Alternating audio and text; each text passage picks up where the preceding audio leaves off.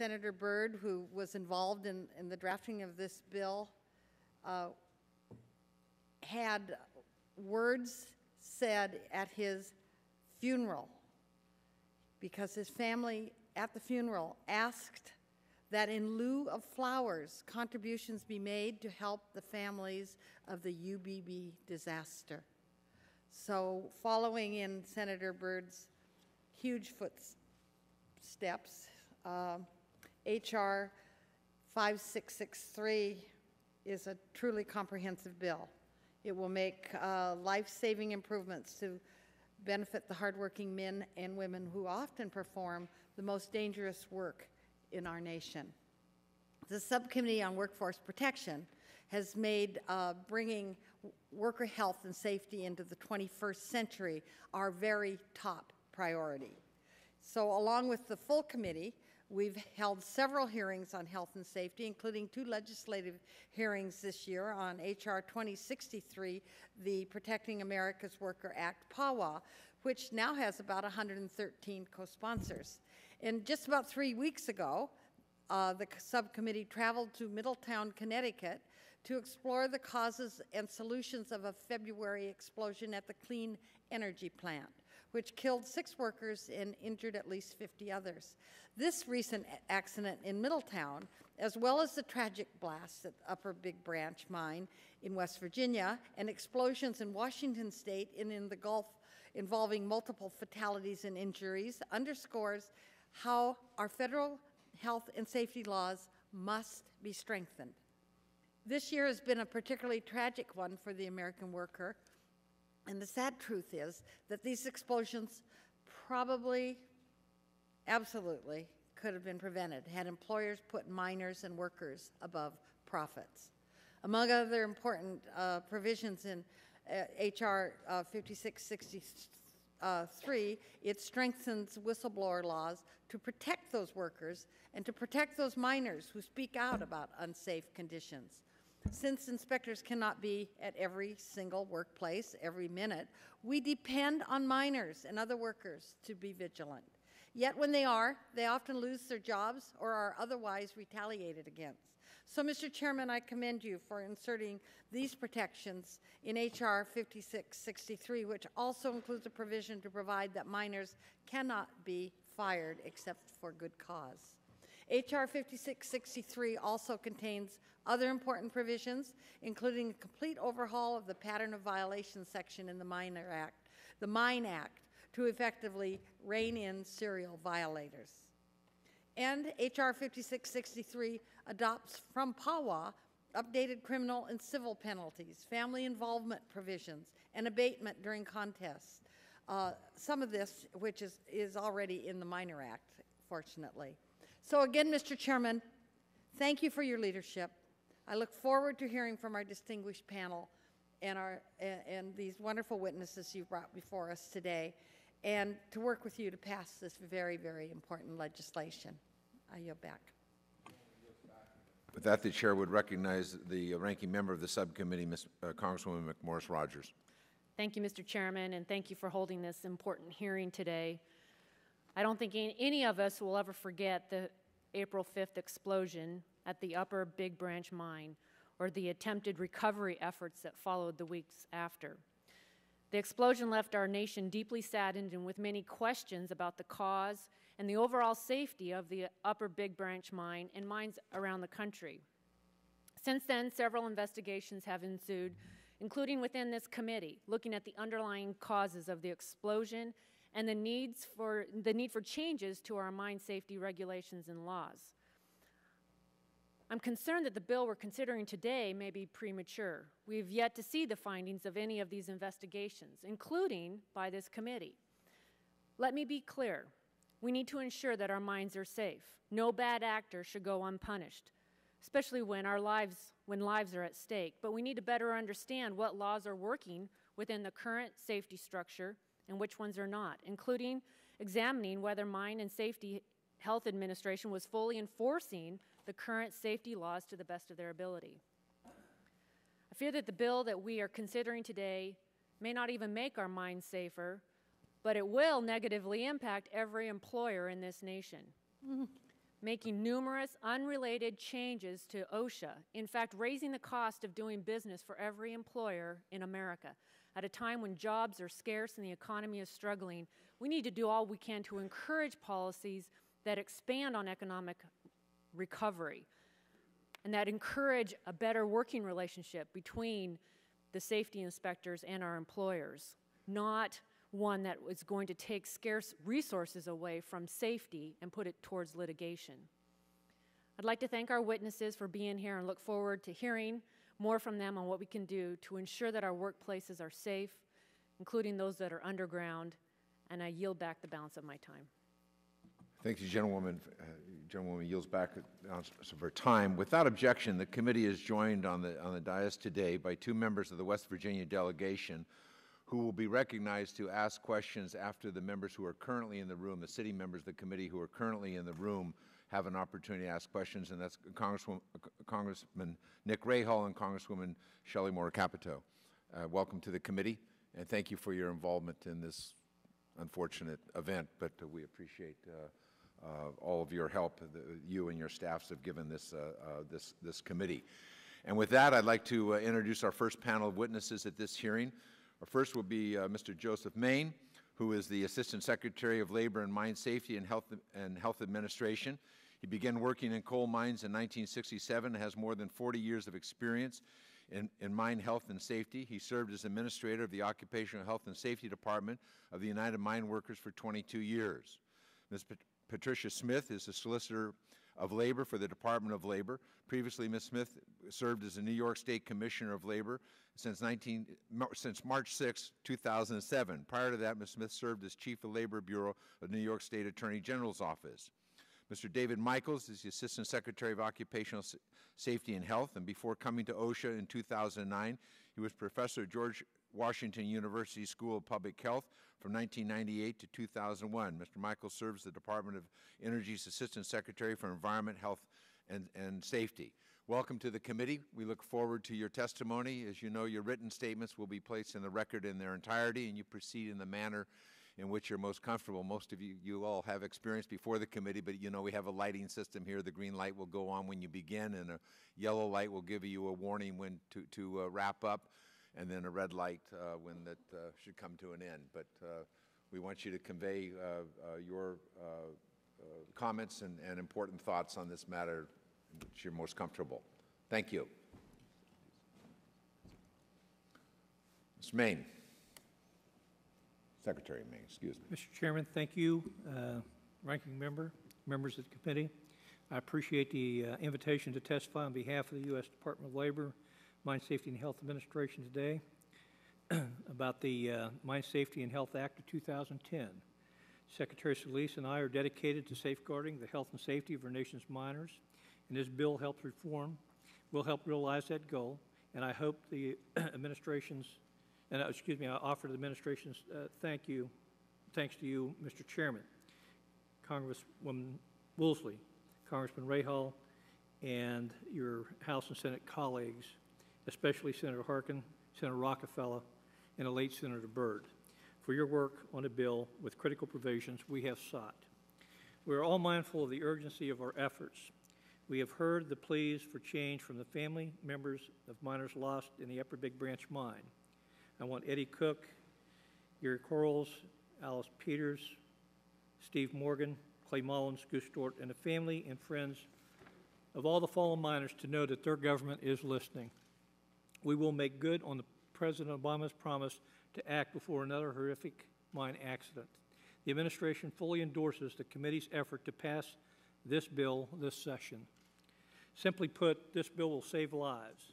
The bill is true to the Mine Act principles that mine operators are responsible for the health and safety of our most precious resource, the miner.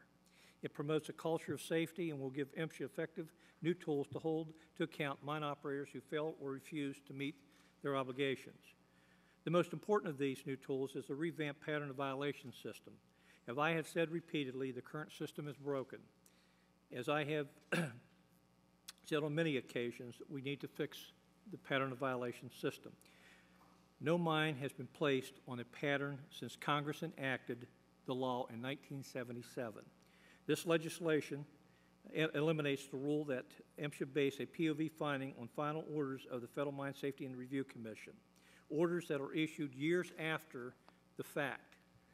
This bill requires MSHA to act on current conditions at the mine and takes a remedial approach, unlike the current punitive system for changing conduct at mines where noncompliance elevates the risk to miners. The bill also establishes stronger protections for miners to take an active role in their own health and safety. Unlike miners, MSHA is not at a mine on every shift every day. As the committee learned at the Beckley field hearing, many miners won't speak up about safety problems for fear of losing their jobs. Armed with the bill's new training requirements and stiff penalties for discrimination, we are resolved to changing that culture of fear. The bill also fixes the serious problems of advance notice of inspections. Inspectors cannot make effective inspections where unscrupulous operators break the law by getting advance notice of an inspection. They hide dangerous practices with temporary fixes until the inspectors leave. The bill increases criminal penalties, requires posting of the criminal provisions on mine property, and gives MSHA subpoena power to uncover this illegal conduct. MSHA will work with the Justice Department to stamp out this unconscionable practice. The bill's pre-shift examination provisions for underground coal mines advances the principle that operators take responsibility for preventing violations and not wait on MSHA to find the problems. Diligent pre-shift inspections and a communication plan to protect miners will lead to fewer citations and safer mines. The bill advances better technology for atmospheric monitoring of methane and other dangerous gases. That will help prevent deadly explosions and will provide critical information about mine conditions during mine rescue operations, when timely information is a matter of life and death. Other important provisions include expedited power to revoke mine plans that do not adequately protect miners, and improvements to our certification process for safety personnel, providing regular recertification and a revocation process for those who shirk their responsibilities. Solicitor Smith will discuss the bill's important clarification of what violations are significant and substantial and its improvements to the Secretary's investigation and injunctive powers.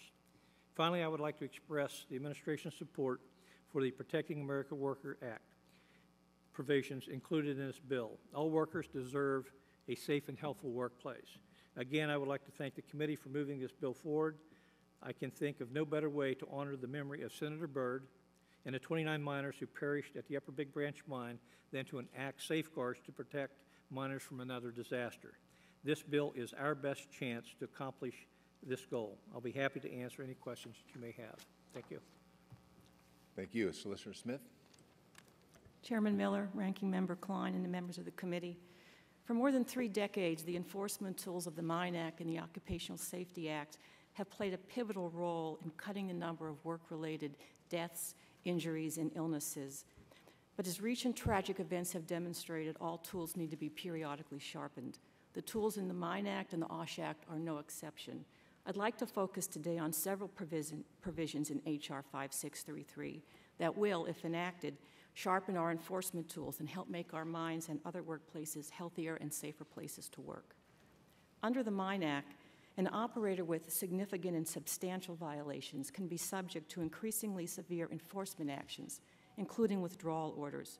Although Congress did not define significant and substantial in 1977 when it passed the Mine Act, MSHA and the Solicitor's Office believe the phrase applies to all violations that have a reasonable possibility of resulting in injury, illness, or death, and excludes only violations that either present no hazard or violations in which the hazard is speculative or remote. We believe this interpretation is consistent with the legislative history of the Mine Act. Unfortunately, the Federal Mine Health and Safety Review Commission does not agree and has established a 4-part test for S&S, which in our view has hampered enforcement for many years. Violations under the Commission-imposed standard must rise nearly to a level of imminent danger before they're considered S&S. I've given several examples of these cases in my written testimony.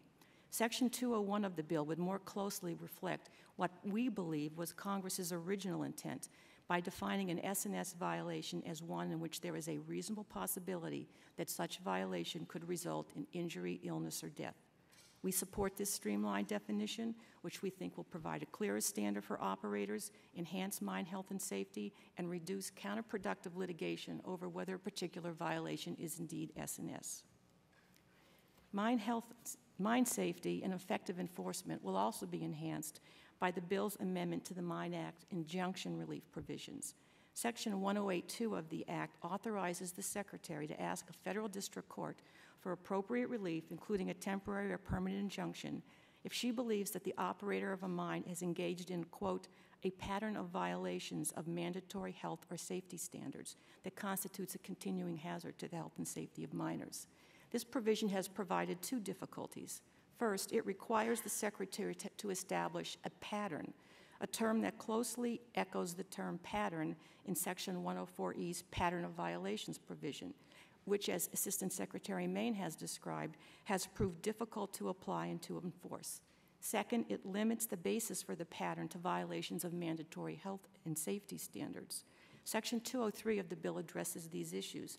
It replaces the term pattern with the phrase course of conduct, and it specifies that the behavior that would support injunctive relief is not limited merely to violations of mandatory health and safety standards, but it includes other things like violations of orders. A third welcome provision in the bill is the provision expanding the Secretary's authority to issue subpoenas for the purpose of taking testimony and other evidence. Currently, that power is only given in conjunction with public hearings. Section 102 of the bill would authorize the Secretary to issue subpoenas in conjunction with the performance of any of her functions. It would also authorize MSHA representatives and attorneys to question individuals privately, to take an individual's confidential statement outside the presence of the operator's attorney if the individual so desires, and to maintain the confidentiality of that statement to the extent permitted by law.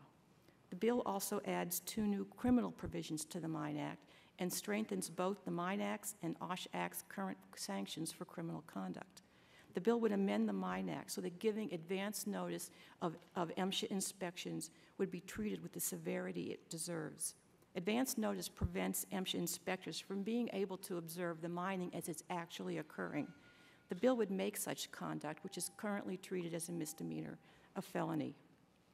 The bill would also provide a brand new criminal provision making it a felony to retaliate against any person, minor or non-minor, who reports unsafe conditions to MSHA. Such conduct would be subject to the fine set forth in the code and would carry a maximum prison term of 10 years. This provision would encourage miners, their relatives, and others to notify the government of mine safety violations by assuring them that retaliation for acting would be met with effective punishment. Now, both the Mine Act and the OSHA Act already contain some criminal provisions. However, most of these violations are treated as misdemeanors. Building on that foundation, the bill would analyze all such violations by individuals, operators, and employers under a knowing standard and would raise the maximum penalties for knowing violations fourfold and make first-time convictions felonies rather than misdemeanors, which is currently the case. These charges, especially the prospect of a significant period of incarceration, we believe would hold focus management personnel on their responsibility to keep their mines safe. The bill would also make other important improvements to the OSHA Act, and I will mention just two of them. First, it grants rights to accident victims and their families and other representatives. They must be notified. Second, the bill would allow OSHA to require prompt abatement of all serious hazards, even if the employer files a notice of contents. And Assistant Secretary Michael's testimony will explain the importance of that. So I appreciate the opportunity to testify on this important legislation. As Secretary Solis said when the bill was introduced, there's a tremendous need for this legislation in order to save the lives and health of American workers in mines and throughout the nation. And I look forward to your questions. Thank you. Secretary Michaels. Thank you, Chairman Miller, Ranking Member Klein, members of the committee. Every day in this country, 14 workers are killed on the job. Every day we encounter employers who cut corners on the safety and health of their workers, children who have lost parents, or parents who have lost children from workplace injuries. Workers are fired for voicing safety and health concerns, Companies subject workers to known hazards while the courts spend years deciding contested citations, and our nation's workforce protection agencies are plagued with outdated laws, tools, and penalties that make it difficult to deter safety and health violations. During the time that I've been Assistant Secretary for OSHA, 54 workers have been killed in explosions at the Clean Energy Power Plant in Connecticut, the Tesoro Refinery in Washington State, the Upper Big Branch Mine in West Virginia, and on the Deepwater Horizon oil rig. We add their names to the long list of recent disasters, like the explosions at the BP refinery in Texas, the Sago and Darby mines in West Virginia and Kentucky, and the Imperial Sugar Plant in Georgia, where dozens of workers were killed and hundreds more injured. But only disasters make national headlines. What is not widely publicized are the more than 5,000 other workers killed on the job in America each year. These tragedies happen in every corner of the country, usually one at a time, far from the evening news and the morning headlines. Secretary of Labor Hilda Solis's vision for the Department of Labor is good jobs for everyone. Good jobs are safe jobs, and we want to do more to make our nation's workplaces safe. I therefore want to congratulate you, Mr. Chairman, and all the co-sponsors of the Miner Safety and Health Act for recognizing not only that the nation's 350,000 miners desperately need better protection, but that this nation's 135 million workers who are covered by OSHA also need better, more up-to-date protection. The Miner Safety and Health Act makes critical amendments to the Occupational Safety and Health Act, which has not been significantly updated in 40 years. This legislation would increase OSHA's civil and criminal penalties, enhance whistleblower protections and victims' rights, and give OSHA the authority to require abatement of serious hazards, even if and while the employer contests citations issued for them. These provisions are strongly supported by the Obama administration. Safe jobs exist only when employers have adequate incentives to comply with OSHA's requirements. When employers' voluntary efforts are not enough, swift, certain, and meaningful penalties provide an important incentive to do the right thing. However, OSHA's current penalties are not large enough to provide adequate incentives, especially for large employers. As a result, unscrupulous employers often consider OSHA penalties the cost of doing business. It is more cost-effective to pay the minimal OSHA penalty than to correct the underlying health and safety problem. The Miner Safety and Health Act makes much-needed increases in OSHA civil and criminal penalties. Nothing focuses attention like the possibility of going to prison. This bill would make it a felony with up to 10 years in prison when an employer knowingly violates an OSHA standard which causes or contributes to the death of any employee. Good jobs are also jobs where workers' voices are an essential part of the conversation about creating safe workplaces.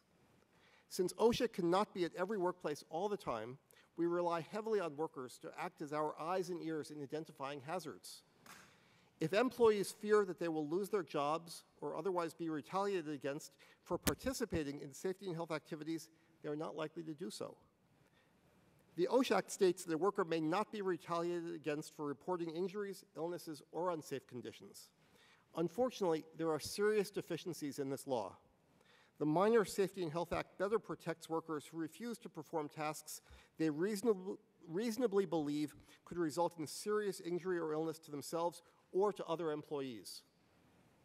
The Miner Safety and Health Act would also expand the rights of workers and victims' families and establish a family liaison in each OSHA area office to keep victims informed of the status of investigations and enforcement actions and to assist victims in asserting their rights. This will help our investigations, since victims and their families are often the source of useful information. One of the most significant changes that this legislation makes to the OSHA Act is the provision that requires abatement of serious, willful, and repeat hazards during the contest period. Currently, if an employer contests an OSHA citation, that employer is not obligated to correct the hazard during the administrative contest period, leaving workers exposed to serious or deadly hazards for months or even years. The Miner Safety and Health Act would enable OSHA to issue failure to abate notices to a workplace with a citation under contest. It is important to note that this legislation also safeguards the rights of employers by allowing an accelerated appeal to the Occupational Safety and Health Review Commission. Mr. Chairman, in the months that I have been at OSHA, I've spoken with children, spouses, and parents of workers who have been killed on the job. The one thing they ask, is for our laws to have the best possible protections to prevent more workers from leaving their loved ones behind. We applaud the important work this committee has done in drafting the Miner Safety and Health Act, and we look forward to working with you on it. Thank you for inviting me to testify. I'm happy to answer your questions. Thank you very much. Thank again to all of you for your testimony.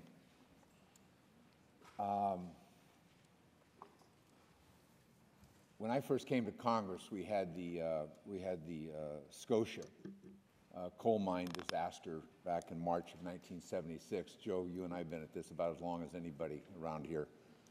And I was taken back this weekend looking at the report on the Scotia mine. The report said that from 1970 to 76, the Scotia mine had been ordered closed 110 separate times, 39 times for imminent danger conditions. During the same period, some 855 notices for federal health and safety violations were issued against the company. In the period of January 1974 to February 1976, the mine had been cited for 63 separate violations of federal ventilation and methane standards. It was that explosion that killed, 26 miners, and mine inspectors, I think, were included in that tragedy with the loss of life.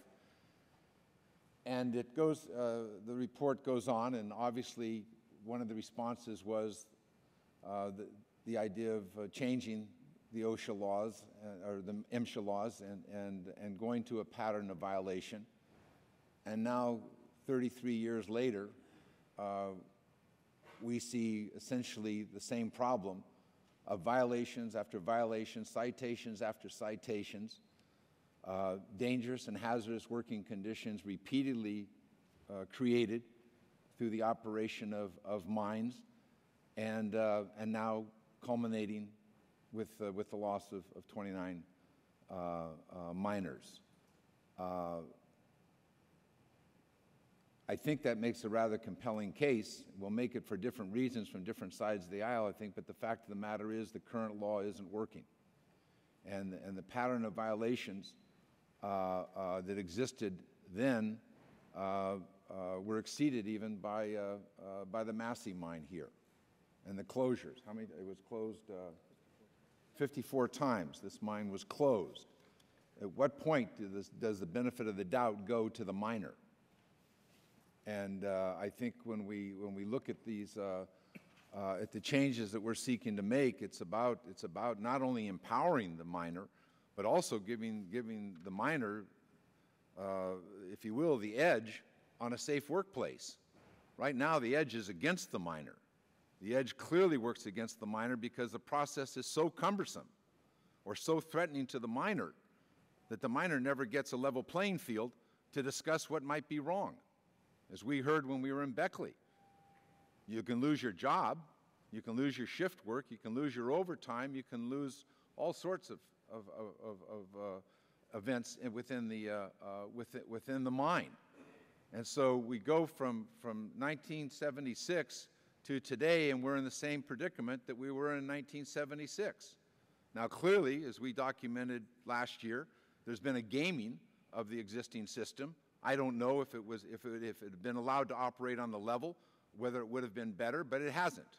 And now the same people who've been gaming it are suggesting that we shouldn't make any changes so they can continue to game it. But they'll do something better in lieu of it. Joe, I just like your comments. You've watched this expand of disasters and violations and closures.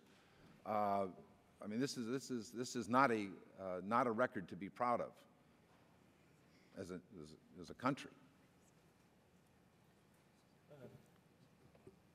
I began representing miners when I was about 19 years old and spent a lifetime in doing that to improve mine safety in this country. And I've looked pretty hard at where we're at today and where we've came over the years, and there's a number of things that I think is just so compelling that we have to fix here. I think that the folks who was in Congress when he passed the 1977 law would be more than highly disappointed to find out that 33 years later, not one mine had ever been placed on the enforcement action, the pattern of violations that they sought. The recent problems we've identified with the pattern of violation, I think, pales compared to the bigger problem here in the computer glitch that occurred and the policy of how mines are selected for the pattern in terms of a policy by district. I think those are just small parts of a larger problem. And I'm starting off with the fact I think the pattern of violations is one thing that we have to fix in this legislation, and we have to do it in a way that a federal agency will actually implement it, unlike the federal agencies over the past 33 years. As a starting point, I think that's something we have to fix. Thank you. Secretary Michaels, you, in your testimony, endorse the provision that requires employers to correct hazards which would cause serious bodily injury or death while employers are contesting the claims from the OSHA Review Commission. Would you provide some examples and why this is necessary? Yes, the way the OSHA law works currently is that if an employer decides to contest the violation, they don't have to abate the problem until the contest is over. Now, it's worth noting that most contests are about the penalty. Employers don't like the penalty, they'd like to contest it. The second most about the classification, is it willful or not, but the third most important is they don't want to abate the hazard, or they don't agree with the abatement. So in the period that, in between the end of the contest period, essentially the adjudication, nothing is done. So we had a situation, for example, in 2007, where OSHA cited a company in Ohio, Republic Engineered Products, for not providing fall hazards ranging from 7 feet to 31 feet. And there was a contest, the employer contested this. Less than a year later, in February 2008, while this contest was still going on, a supervisor broke his pelvis when he fell from 13 feet from an unguarded location. OSHA felt, when we went in and issued new citations about not protecting people from fall hazards, but the first violations hadn't been abated yet. And that's the sort of problem we're trying to deal with here. When we see a problem, we think it should be fixed immediately. Now, this bill provides, as I said, protection for employers. They can ask for an immediate hearing, an accelerated hearing in front of the Review Commission. If they really don't believe the problem exists, then we can get it adjudicated quickly. But we can't let workers wait for months or even years unprotected until that contest is over. Thank you. Mr. Klein. Thank you, Mr. Chairman. Again, thanks to the witnesses for being here and for their testimony. Secretary Main, I wanted to thank you for your prompt response to my letter. I sent you a letter with some questions dated July 1st. You responded with a letter dated July 9th. It's not always that we get that sort of responsiveness from members of this administration or any other. So thank you very much. In your response, picking up on the issue of the pattern of violation, you expressed the frustration in the letter that I think I just heard here. You said plans, I'm quoting, plans for a new POV process have been underway for many months prior to the IG's alert memorandum. I had identified the POV program as requiring evaluation and modification shortly after taking office and so forth. And it seems to me that on both sides of the aisle here, there is agreement that the pattern of violation issue needs to be addressed. So again, I just want to thank you for getting back. We will be staying in touch with you as we go forward. The Solicitor Smith, and in fact all of you, talked about felonies. In fact, this law now has a lot of felonies. In virtually every section, there's a new felony, and perhaps increased penalties should be part of this. But I am a little bit concerned that we may be overreaching in a couple of places and get some unintended consequences. Secretary Main, one of the new felonies is associated with the advance notice of a mine inspection, as I read it. And certainly, I think the chairman's language and our discussions would recognize that we don't want somebody to send out the alert and have people cover up before the inspectors get there. On the other hand, it seems to me the way the language is now that you might have somebody just arranging for a union representative to accompany the inspector, arranging for transportation or something of that nature, I wouldn't think we'd want that to be a felony. Do you see any problem with that language, or just hang them high? Well, I think the intent here is to hold accountable those who give advance notice of an inspection that would have its purpose to be to provide some ability for the enforcement actions. Exactly. So let me interrupt because I run out of time. So we want to be careful in language if we're going to make a law here and put it in statute, that we be careful that we're going after the person who is doing this for the purpose of impeding the investigation and not for some other purpose. We don't want to make everybody a felon. I think it's in our interest to make sure that we have a provision in place that changes the culture that exists today of advance notice being provided to a mine that undercuts the ability of the law to be enforced and miners to be protected. Right. Okay.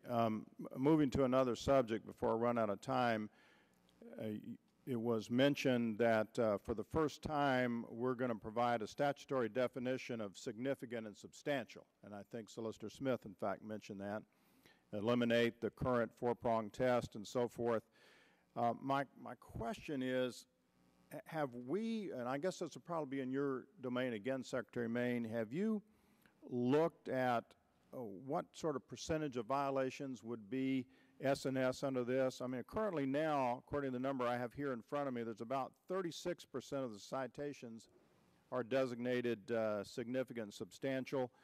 And I've heard some, sort of back of the envelope calculations here that say we might go to upwards of 90%. Have you looked at that? Do you have any idea?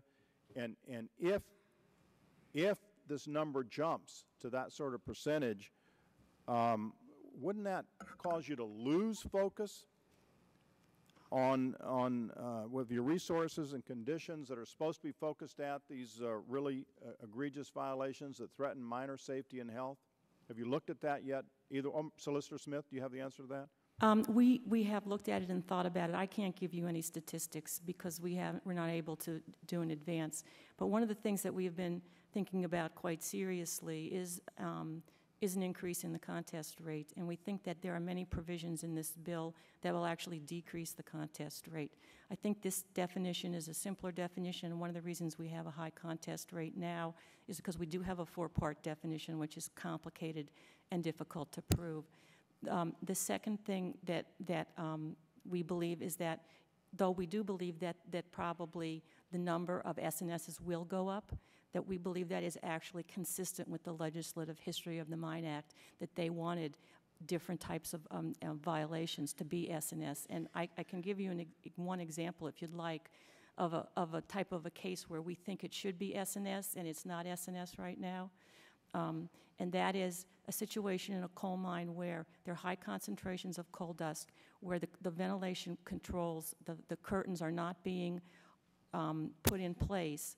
It's a gassy mine with a high concentration of coal dust, and we believe that that should be an S&S situation. The commission, ALJ, found that because there wasn't any potential ignition at that moment when the inspector was there and cited it, that it was not S&S. Yet 5 minutes after that inspector left, or an hour after that inspector left, or a month after that inspector left, there could have easily been an ignition site. So that's why we believe that that type of a violation should be S&S.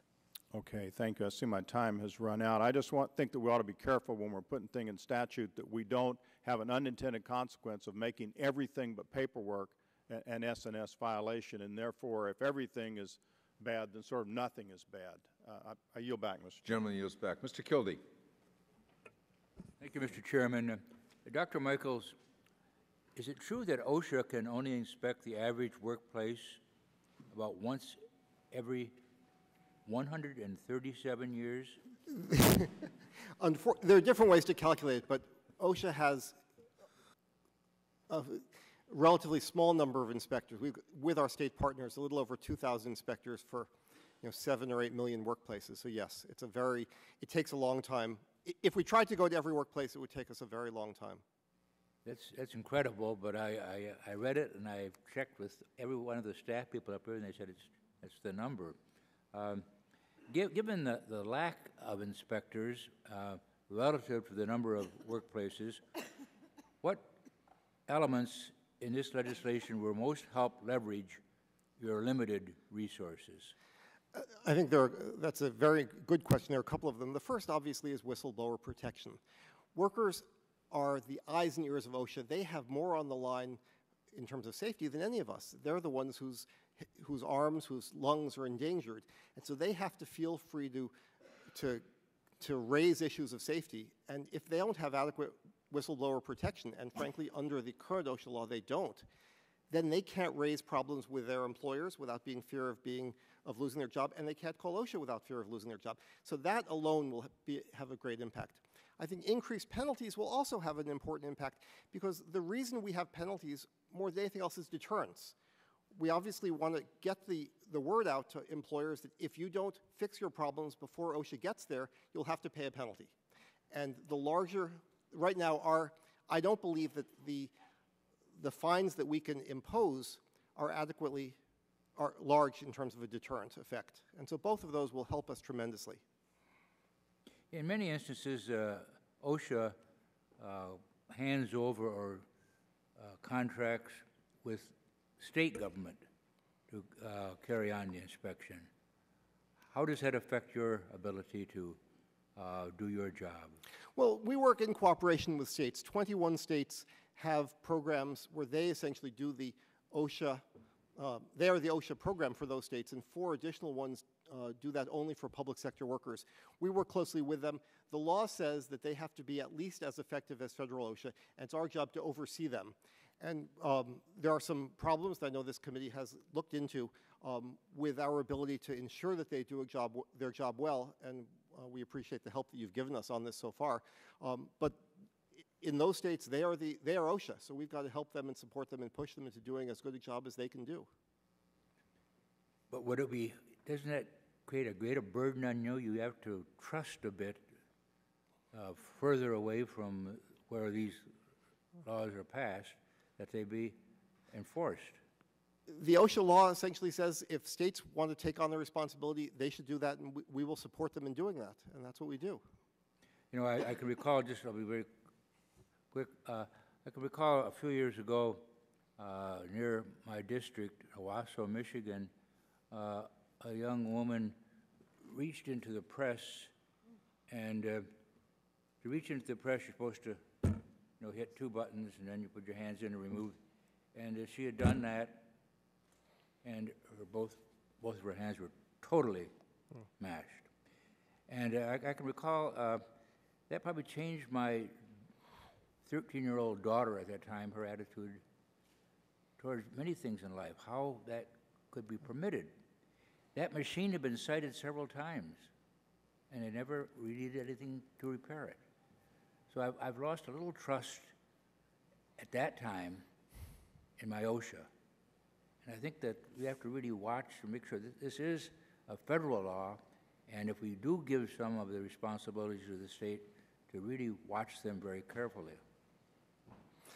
Yes, we agree. In fact, this committee held hearings on this very question following what was pretty clearly poor performance of OSHA in Nevada. A number of workers were killed, construction workers. The Nevada OSHA program did not follow up well. There were hearings held here. We started an investigation of the Nevada OSHA, which found some very serious problems, which we issued a report about. We're opening up a lot. We have opened up an office in Las Vegas to monitor their work much more carefully. But out of that also came a new program where we are doing essentially in-depth audits of every state OSHA program, including Michigan's, and we've just gotten the reports back. We're now reviewing them, and we'll be releasing them soon. And hopefully that will be effective in helping to make sure that those state programs are effective as the federal program. Thank you very much, Dr. Michaels. Thank you, Mr. Chairman. Thank you for holding this meeting. We appreciate it. And very serious issues that we need to address, and I appreciate the opportunity to be here. And I want to look at the OSHA in Section 705 and 706. The bill makes significant changes to the penalty provisions of the OSHA Act. 706 would impose felony criminal sanctions, as we discussed, on any company officer or director for knowing violations. And do you believe that this would lead to businesses to decide to litigate instead of settle? Because if they settle, a future action on knowing could be used, and therefore give a backlog of cases to establish the knowing part. Now, I'm going to defer to the Solicitor of Labor on this question. When it comes to the criminal penalties, those cases are not litigated in front of OSHA. What will happen in those situations is that if OSHA and the Solicitor's Office find that they're very significant cases, very significant violations, they will refer them to the U.S. Attorney's Office, and the U.S. Attorney's Office will then examine them and make a determination about whether or not there should be a criminal prosecution in those situations. Oh, that's serious, I understand, but also any just settlement for any other violation before it gets to the U.S. Attorney, the employer may not want to settle and choose to litigate because settling would prove a knowing and therefore could be used against them later if somebody decides to take it to a criminal court. No, whatever finding is made in the civil court is not binding in the criminal court. So the knowing standard that the U.S. Attorney will make will be different than the knowing standard that will happen at the OSHA Act, at the OSHA level. You know, companies that have really good safety programs and safety records, the ones that are really serious about safety, have safety audit teams. They go in and internal audits within their own workers and their own workforce.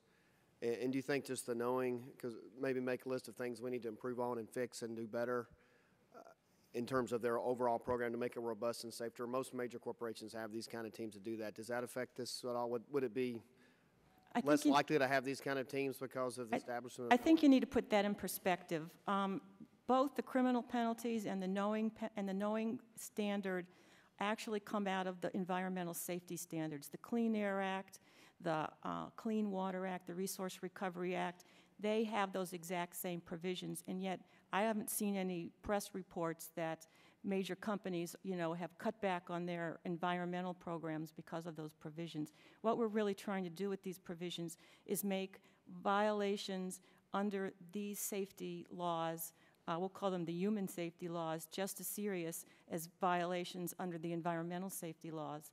And so, again, I think we have to look at those laws that we've taken them out of, and I personally haven't seen any reports that there are fewer environmental corporate plans because of these provisions. Okay, thanks. Yeah, we're just trying to clarify, so thanks you for that. And then in Section 703, would allow OSHA inspectors to immediately enact changes to the workplace without OSHA showing an imminent threat or providing employers with hearing or judicial review of the inspector's allegation. I understand we discussed the trying to show a pattern, but it does allow them without showing an imminent threat. It puts the judgment on the OSHA inspector, who could be unfamiliar with the workplace and have authority to disrupt business operations before the objections to the validity of this citation could be heard. I understand that you're concerned about the one who continues to object in order to present that from going forward. What about the good players in this? We're focused on the bad players. What about the good players get caught in this? It's interesting. Oregon has this already, and we never hear any complaints. And MSHA has this as well. Most employers actually abate immediately. And as I said before, most contests are around the level of the fine and secondarily around the classification. Many companies don't want to be given a willful citation because that affects their ability to get, for example, municipal contracts. The third thing is abatement. And so we're not talking about a large number of cases, but we're talking about important ones where people really are endangered. And so I'm not worried about the companies that have good programs because if they're the ones who are going to want to abate immediately. This is really aimed at those recalcitrant employers, those employers who don't want to do the right thing and where people could get hurt. Well, I absolutely agree with you on that. The question is how do you capture those without putting the net over people trying to do the right thing? I mean, that's the concern. I understand that, and I agree with you completely on the recalcitrant employer should be, as obviously we've seen in the mine before. Well, thank you. And I'm about out of time, so I'll yield back. Gentleman yields back. Congressman Woolsey. Thank you, Mr. Chairman. Solicitor Smith, you won't be here, I don't believe, at least you won't be able to respond to panel 2. So I'm going to ask you to respond to some of the written testimony that we will be hearing on the next panel. Mr. Snare, in his written testimony, when he's talking about, he claims that the abatement during contest provision in Title 7 of the Minor Safety and Health Act will, and I quote him, he eliminate OSHA and the Solicitor's Office prosecutorial discretion in handling these contested cases and eliminate one source of potential leverage that they can use to resolve cases with the requirement to impose immediate abatement. You're the Solicitor's Office. How would you respond to that? Well, I mean, that may be true in the current system. What happens is that if you haven't abated, you could say, okay, now you'll abate now, we'll do whatever. But frankly, I think that worker health and safety and having immediate abatement is far more important than the ability of the Solicitor's Office to wheel and deal cases. He also argues that changes in Title VII will strain the resources of the Solicitor's Office. How do you see that working? How will you handle the increased demands of your office? I have to say, as a solicitor, I'm very concerned about the resources of my office. And there are a number of provisions in this bill that I think will counteract some of those concerns. First of all, there's the provision that says for prejudgment interest. One of the reasons that employers contest is because they contest the level of the penalties, and they're hoping that they'll get penalties reduced. But because there's time value to money. But by requiring prejudgment interest, I think you're going to eliminate a certain number of those cases. To the extent that you have individuals who don't want to abate, we're going to eliminate, if this bill is passed, a certain number of those cases. The interesting thing is, unlike MSHA, where when they increased the penalties, and there was, as we know, a great increase and there's a great backlog, the last time they increased the penalties in OSHA, there was only a 4% increase in the contest rate. And my office has already got together a work group to sort of deal with the fact that there may be an increase in the contest rate and how we're going to deal with it prospectively, as opposed to what unfortunately happened in the MSHA situation was that we didn't plan ahead for those possibilities, and then we sort of got caught up with the big backlog. So I'm not really concerned about the resource level if this bill passes in my office. Thank you very much. Secretary Michaels, you probably would like to respond to both of those questions, but I'd like to ask you about the workers' ability to blow the whistle. Why is that important? I mean, how does that make things safer and improve the health of our work? Well, let me give you an example. There have been press reports that workers on the Deepwater Horizon said, they saw what was going on there. They said it wasn't safe, but they said they were scared for their jobs. They didn't want to say anything. Just think what would have happened if one of those workers had, called a government agency and said, look, there are some decisions being made here. They're simply wrong. Can we stop it now? Workers are the eyes and ears of every public health and environmental regulatory agency on the ground where the hazards are worst. And their voices are necessary to protect themselves and to protect the rest of us. OSHA has the weakest anti-retaliatory whistleblower protection law of any agency. OSHA actually enforces the whistleblower protection laws for all the new legislation, the patient protection bill that's just been passed by Congress, the financial reform bill that's going to be passed soon, will be given to OSHA to protect workers. And all of those laws have much stronger provisions than the OSHA Act, because we were the first one, and it was written very badly 40 years ago. It was written in a weak way. And so we and MSHA need stronger whistleblower protection laws, because workers have to be able to protect themselves. They have to call us in. They have to be able to tell their employer, here's a hazard, without fear of being fired.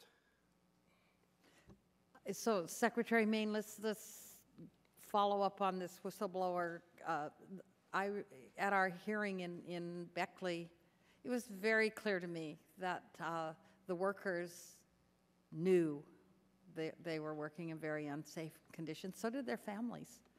How are we going to be able to decide? We have to pass this, but what do we need to do then? What are our next steps so that they know they can count on this protection?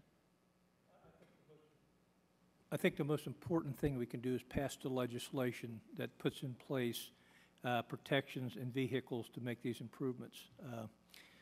I was at the hearing in Beckley, West Virginia as well, and anyone that walked away from there that didn't understand the real need to enhance protections for minors, to give them a voice, probably was on another planet, as the saying goes, that there is a compelling case here to be made. And I just want to touch that for a second in terms of the need. When you have minors that go to work that leave notes for their families that they may not come back home from work, I think that's a very dire situation we have in workplaces in this country, and we really need to examine how we fix a problem like that to make sure that the message that the worker leaves, that I'll see you when I get home tonight. Yeah. In terms of the legislation, there's a number of pieces that's going to be very helpful to answer the questions you've raised. One is making it clear that minors have the right to refuse unsafe work. I think that's a critical provision that's going to be in the law. Giving minors the right to let their boss know, let MSHA know that there's an unsafe problem, and put the obligation on the employer, which it is their employer's responsibility in the first place to make sure that the workplace is safe for those minors, but puts an obligation on the employer to fix it. Sets protections for minors that if they are retaliated against for exercising that right with telling the government, telling their employer, that they have protections that are far more meaningful than today. I think the message we heard is that minors do not have faith that the protections that's contained in the current law really protect them. Giving minors a fair shot of having a paycheck if they do complain about a condition, and MSHA comes in, does observe it, does take the enforcement action, does issue an order, instead of waiting months or years to get a paycheck in those cases. Having a provision that requires minors to every year be trained on their rights, which is contained in this new legislation. I think all those pieces will help make the world a better place for minors. Thank you, Mr. Chairman. Gentlewoman yields back. Congressman Morris-Rogers.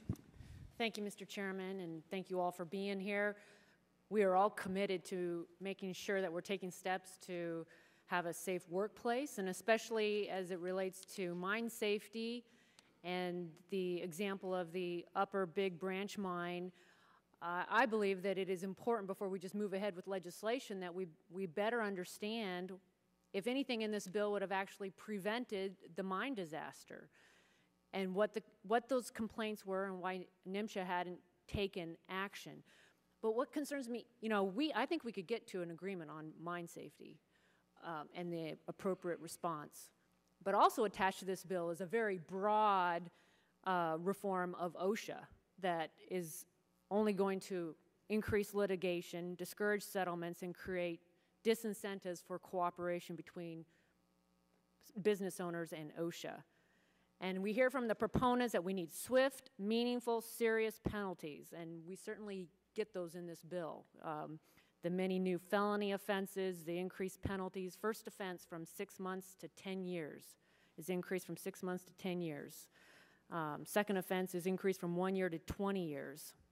And I really believe that a more cooperative approach, better communication between OSHA and employers will go a long way towards making our workplace safer. And I believe that we've seen that in recent years. So I want to ask the question, what evidence is there to suggest that this more adversarial approach is actually going to create a safer workplace?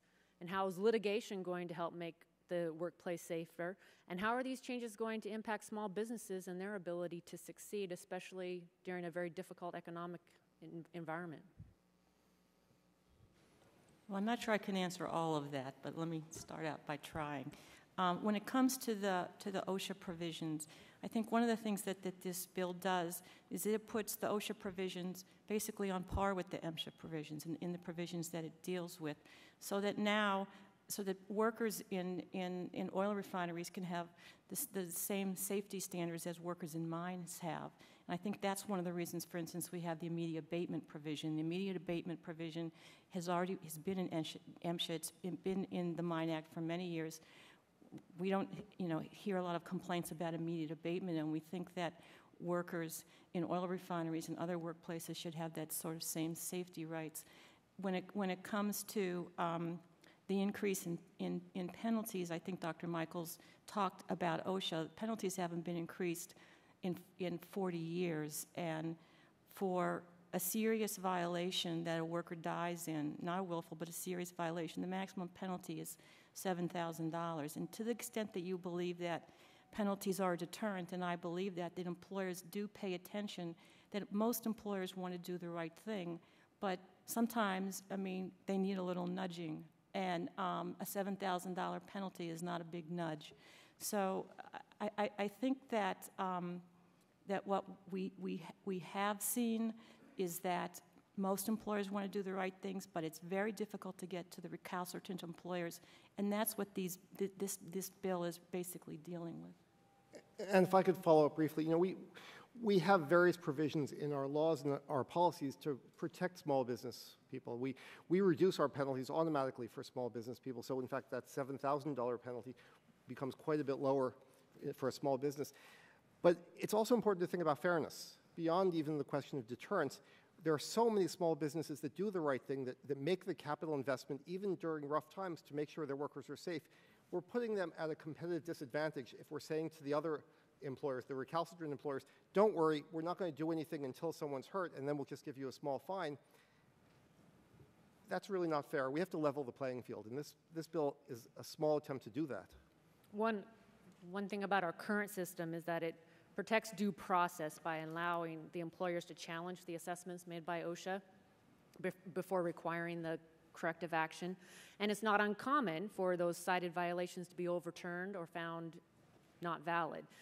If this legislation were to become law, what would happen if an employer is required to take a corrective action that's found to be warrantless?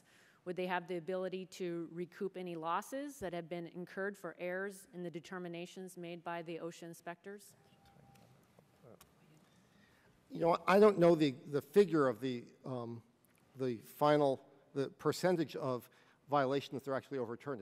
It's a very small one. But we have this system builds in essentially an immediate accelerated review process. So if the employer has good reason to think that the abatement requirements that OSHA is putting forward are not accurate or fair, they can go to the review commission immediately and essentially stay that. I think it's quite fair, and I think that does provide the protection that small employers need.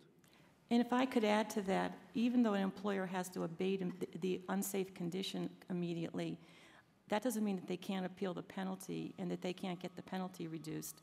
Just because you abate doesn't mean that you sort of have to give up and you can't contest anything that OSHA's done. In the MSHA context, where you do have to abate immediately, you find that employers contest the penalties all the time. They can also contest the underlying citation, which would mean if they win that they shouldn't have had abated. And that in MSHA, it's less than a 2% rate where the actual citation is overturned. So I don't think that is really a big problem. Okay, time's up. Mr. Courtney. Thank you, Mr. Chairman. As Congresswoman Woolsey mentioned in her opening comments, a couple weeks ago this committee held a hearing in Middletown, Connecticut, which looked at the natural gas power plant explosion, the clean energy plant explosion, where, again, we had testimony from a brother of one of the decedents who described the misgivings that his brother had the day that they did a natural gas blow through the pipes, which manufacturers of these turbine engines are now actually on record recommending not be used. They recommend much safer alternatives. Yet it was pretty clear that the workers did not feel empowered to step out and say, you know, why don't we evacuate the area when this procedure is going on? Again, there was a lot of unrelated extraneous workers who were in the area. Some of them were killed as a result of that blast. And it is clear, because obviously this isn't an MSHA context, it's an OSHA context, that the law contains many gaps in terms of protecting workers who clearly were experienced in the work that they were doing, but being given the legal standing to actually step out and challenge whether or not it was a safe workplace for them to be. And obviously events proved that these misgivings were unfortunately well-founded. Again, I think this committee should respond to what we're hearing at these field hearings as well as today's testimony about the fact that we need to strengthen these laws, not to hinder the economy, but to just get us to a point where the mission of OSHA is actually achieved. I'd like to ask the solicitor about two provisions that you mentioned in your testimony. Number one is the modification of the subpoena powers, where, again, what your testimony indicated is that what we're trying to do for MSHA is really put it on par with the subpoena powers in OSHA. And I was wondering if you could actually just kind of maybe be more specific in terms of how that would actually help enforcement of the mine safety. First of all, let me tell you that giving the secretary subpoena power is very common. Not only does she have it in OSHA, she has under the Fair Labor Standards Act, she has under the Family Medical Leave Act. And what that means is that in an investigation, we'll take the investigation right now. In the investigation, there are people that you want to talk to who don't necessarily want to talk to you voluntarily. They're papers that you need, they're records that you need. And that without subpoena power, the only way you can do it now in an investigation is in a public hearing. If you're not doing an accident investigation, if what's happening is you're looking into a particular citation or in the litigation context, you are trying to prove that a citation was actually substantial and significant, they're very often where you can't rely upon the kindness of strangers to get your evidence. You basically need subpoena power. And so that's what we're asking for. Again, it's very common to give the secretary the subpoena power. She has it under OSHA. She has it under the Fair Labor Standards Act. And there's nothing improper with giving the secretary subpoena power. If there's a dispute, if somehow the employer feels that the secretary has subpoenaed something that they're not entitled to, either they do nothing and the secretary is forced to go into court and get an order, or they go into court and get an order to quash. So there's plenty of places where any disputes can be resolved. And the notion that this provision is somehow jumping the gun in terms of, not waiting till there's been a full set of findings regarding this mine disaster. I mean, in fact, what we're talking about is really just creating parity in the law. Creating parity, exactly. And just following existing precedent that, again, as you point out, extends to a wide areas of administrative law. I mean, the other area that you mentioned in your testimony was on injunctive relief in terms of trying to get the standards clarified. Again, I was wondering if you could help us sort of understand what the problem is right now and how that change will help.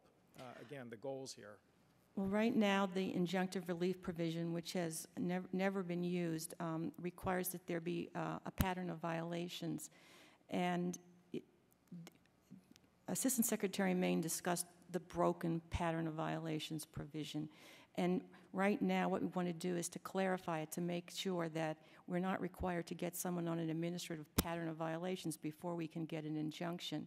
That's why we're asking Congress to change the language to course of conduct, which makes clear that we don't have to have an administrative pattern of violations, something which has never happened in 30 years. The second thing is that right now it limits the injunction power to mandatory health and safety standards. But think of a situation where an operator has a course of conduct of refusing to abate. That could be an order, or they have a course of conduct of refusing to withdraw miners when they're ordered to be withdrawn from the mines. That type of thing would not fit under the injunction provision right now. So we're asking that also to be clarified, such that not just mandatory health and safety, but other things would be subject to injunctions. Thank you, Mr. Chairman. Gentleman's time has expired. Mr. Price. Thank you, Mr. Chairman. Certainly we all believe that any workplace death is a tragedy and any injury is unwanted by all of us. Secretary Michaels, you have talked a number of times about, quote, unscrupulous employers, unquote. You want to name any?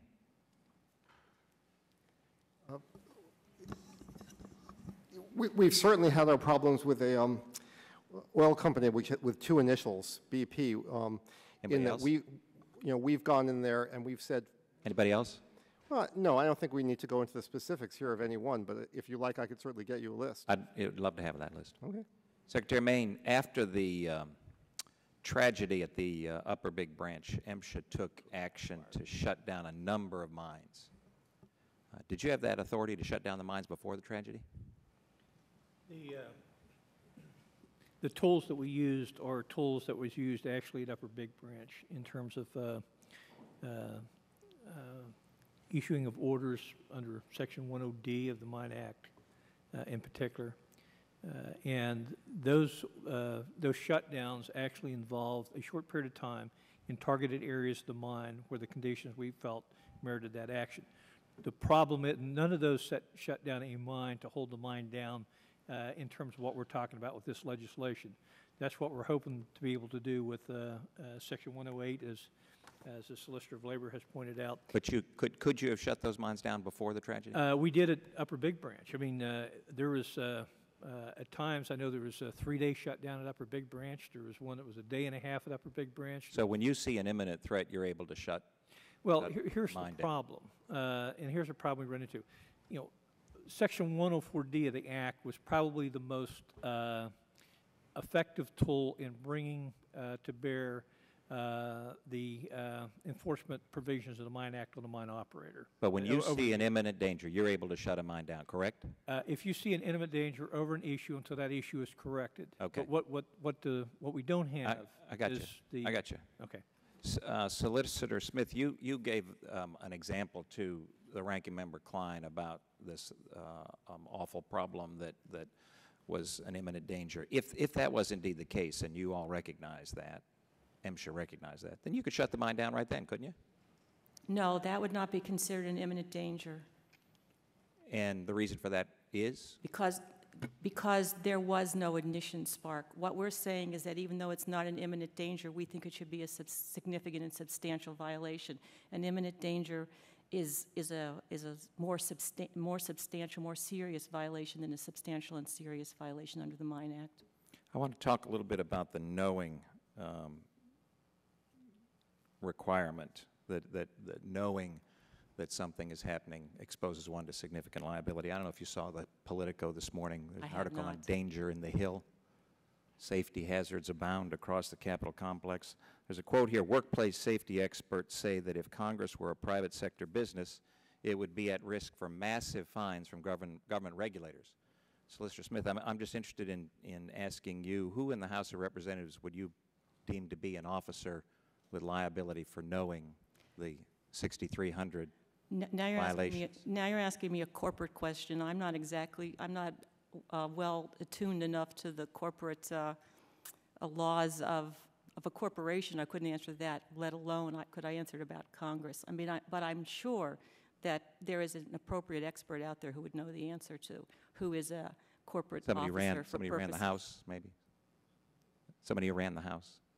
Well, maybe one of the lawyers who works for the House. There you go. Let me get back to MSHA. MSHA has inspectors in underground mines virtually every day, correct?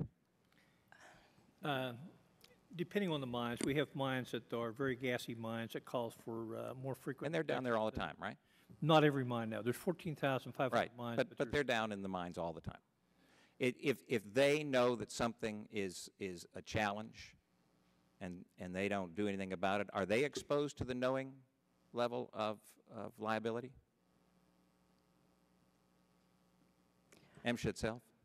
They would not be. They would probably be exposed to other federal laws, but not that one. Well, why not? Because they're they're the same as anybody else down there, right? Well, they could be, but they're not in this. They're not an operator or an agent. So they don't have the criminal penalties that one is exposing the officers and directors of the company to. Is that right? Not under this statute. I'm not saying that they don't have under other statutes. Do they have criminal penalties and other statutes? I don't know the answer to that, but I don't know the answer yes, and I don't know the answer no. Okay, thank you. I yield back.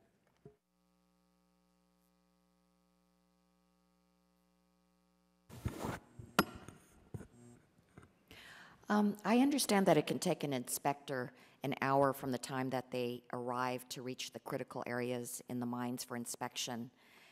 Testimony from one of the mine workers, Jeff Harris, said that once workers knew there was an inspector around, they would start prepping the area so that it was up to code.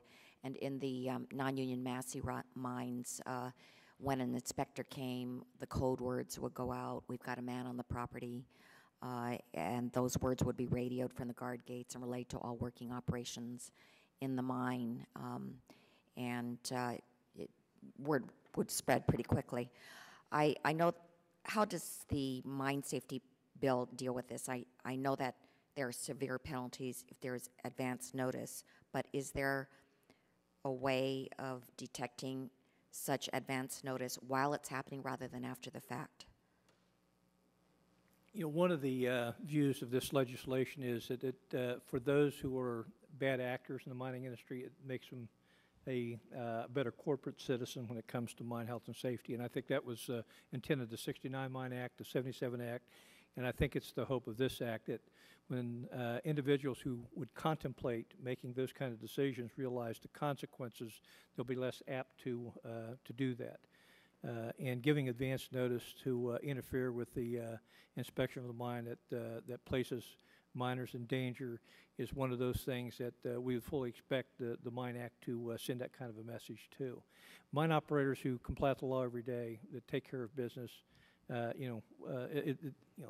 this law is aimed at getting at the worst of the worst out there that's failing to comply with the law. But we had hoped that the provisions that are contained in this act will change the thinking of those who would desire to engage in actions like that. And would there be a way of detecting this advance notice as it's happening? Yeah, I think the tools that are there's a lot of these pieces that actually fit together to help support the overall application of this law. And one of them is giving miners the opportunity to report unsafe conditions, violations of the law. One is the subpoena powers that are contained in the law as well, that gives an opportunity for that information to be gained from those folks that would be engaging in that. And, you know, just a multitude of other provisions that will help hopefully change the attitude toward folks that would engage in those practices.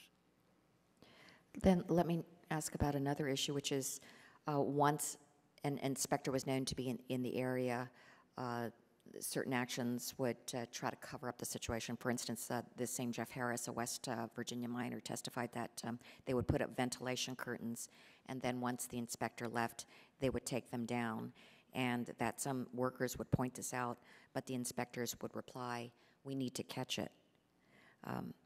It is good to have whistleblower protections, but would it be worth it to report such things, for miners to report such things if it's necessary to catch it in order for some action to take place?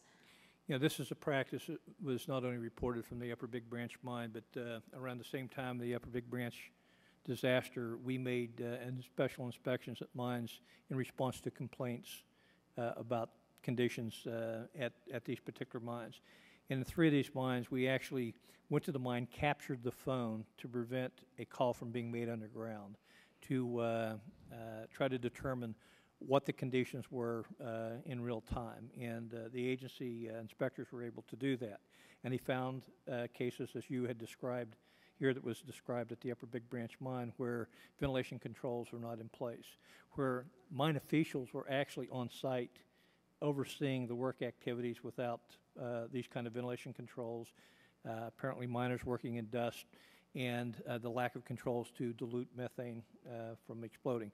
We are hopeful that the combination of changes that we put, or that are put in this legislation, will help curb those, giving a miner a voice to report them, having a fear that something could happen if an operator decides that they're going to try to engage in these kind of activities, such as the subpoena authority would have to root out that kind of information, having greater penalties in terms of criminal application of law for those who engage in knowing conduct like that. So I think collectively there's a number of pieces in this legislation that help to deter that kind of conduct.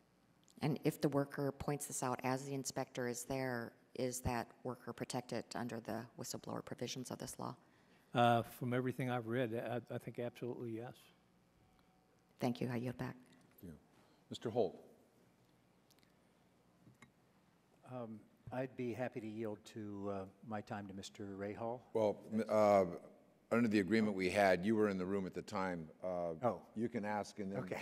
Then I'm going to Mr. Rhinehart and Ms. Capito at that Okay. point. So you can use your time now, or you can give it to Mr. Rhinehart. Yeah, no, thank you. You can do something else. What I would like to address then is the safety technology and whether we are, I mean, enforcement is one thing, and this is, I mean, I think the points that have been raised, perhaps partly while I was out of the room, are important, but I'd like to find out whether we are putting enough emphasis on the development of the safety technologies. Communication, for example. It's something that we've been working on in New Jersey, not a mining state, but good in telecommunications. And we've been working on non-interruptible communications that can work in cases of coal mine collapse and dirty environment and so forth. And I'm wondering if we need to be building into the legislation more support for this sort of thing.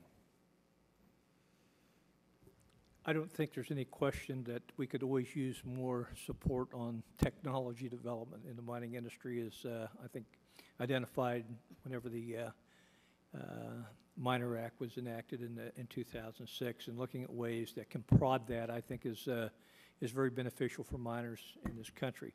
One of the provisions that is in the bill deals with beefing up the atmospheric monitoring of the conditions in the mines that would enable information to come very swiftly to the operational folks at the mine on increases of methane that could cause an explosion, on increases of carbon monoxide. It's an indication that there may be a fire burning in a mine, on changes of airflow that indicate that ventilation controls are damaged somewhere, to be able to get miners more quickly out of the mine.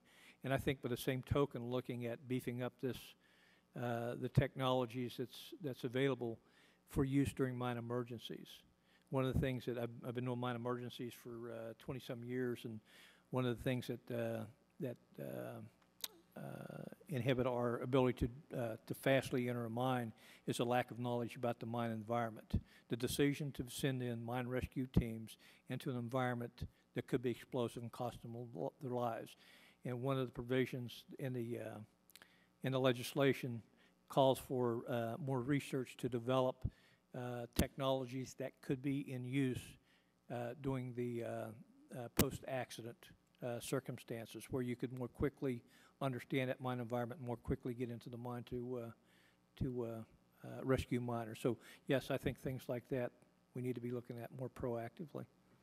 Thank you. Would the other witnesses care to comment on that? No. Thank you, Mr. Chairman. Thank you. Mr. Rhinehart. Thank you, Mr. Chairman, and I appreciate you and Ranking Member Klein for allowing me to sit with the committee this afternoon, and certainly am happy that you chose to name the pending legislation after our late senior senator, Robert Byrd. Joe, let me preface my questions by saying I understand, and I'm sure we all do, the situation that you inherited upon taking over as Assistant Secretary and head of MSHA. There was quite a strain on budgets, as there still are. Perhaps training was not up to par, and safety was not stressed to the degree that it is today. And there was a different ideological bent from above, which is very important, as we all know, whether it's MSHA or OSHA or MMS in the case of the oil rig disaster. And so you have been making quite a few changes, and we all appreciate that, and different emphasis, et cetera. You've also commented on Chairman Miller's bill and the manner in which you feel it will help correct a lot of the current deficiencies. The critics of the pending legislation will say that it unduly penalizes the good actors, or that current law is sufficient. Why not enforce current law? That's what the critics will say of the pending legislation. I believe you've answered that in a number of different responses already.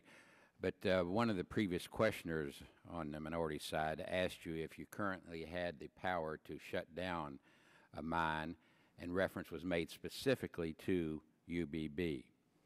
We all know there's been various lawsuits filed by the owners of that mine against you.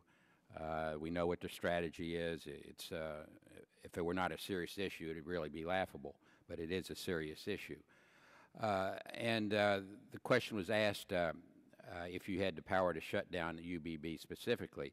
We know that one of the lawsuits is challenging you on ventilation plans. We know there's been controversy over the adoption of the ventilation plan just days before this tragedy struck.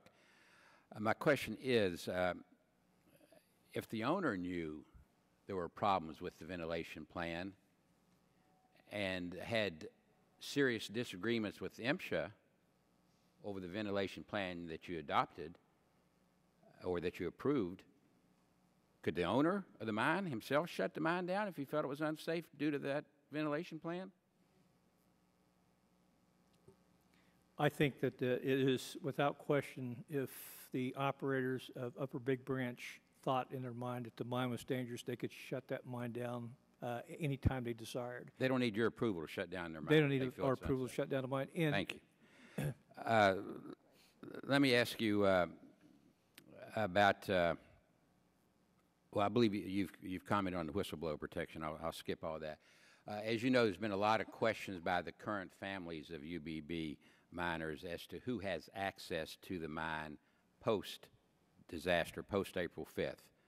They want to know names. They want to know the full list of who has been in that mine during the investigative process. And I commend you in the manner in which you've responded to the families, and you and Kevin Strickland have had these meetings along with our state our state office of mine inspection and David McAteer. But my question, I guess I'll get right to the bottom line. Why can't we make a disaster scene a crime scene like we do if there's an accident on the highway or something? We rope it off. Nobody's allowed to come onto those premises except the law enforcement personnel, except those who are investigating the disaster. That question has been asked a number of times by the families. Could you comment on that? I know perhaps legal ramifications to it, as well as knowledge of the mine, but just comment on why we just cannot rope it off like a normal crime scene. I think we're transitioning closer to that, Congressman, as we move forward, and I think the outgrowth of a look back at this investigation may push us closer to that kind of a model than we have.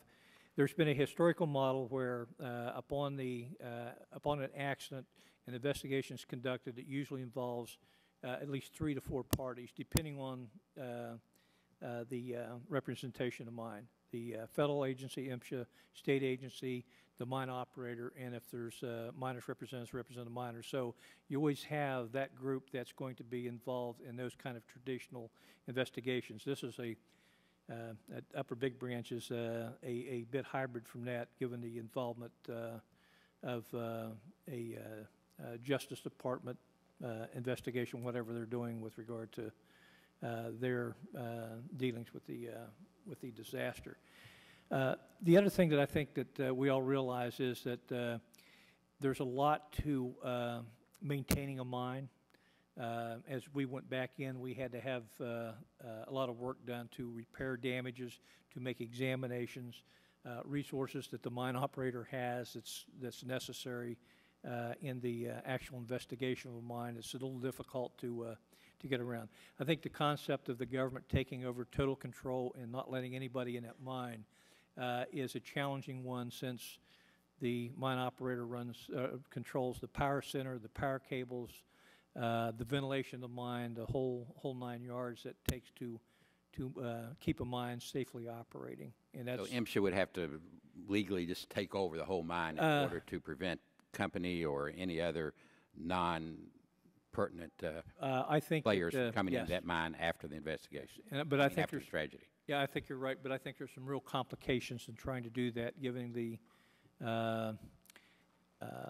maintenance, the inspection, the resources it takes to keep a mine open, and that you have to be in the mine correcting and fixing things. Thank you, Mr. Chairman. The gentleman's time has expired. Congresswoman Capito. Thank you, Mr. Chairman. I'd like to thank you and the ranking member for having the hearing and also for allowing me to participate. As all of you know, West Virginia is still mourning the loss of our 29 miners killed at the Upper Big Branch mine, and we're still mourning the passing of our senior senator, and wish to thank everybody here who are non-West Virginians. Thank you for your good thoughts and prayers during these difficult times for us. I actually represent Sago, and during the Sago mine disaster, shortly after that, we did do a Mine Safety Act, and I think we found in the process of this unfortunate accident that several of the measures that we moved forward in that bill actually helped us. It didn't maybe it helped us in the inspections or in the rescue efforts and the timeliness of those. So I was very pleased to see that some of those measures helped. Unfortunately, we didn't get a good outcome, but it did help. I would also like to say that, Secretary Main, when you were here in February, you mentioned several things, changes that needed to be made, a lot of which are in the chairman's bill.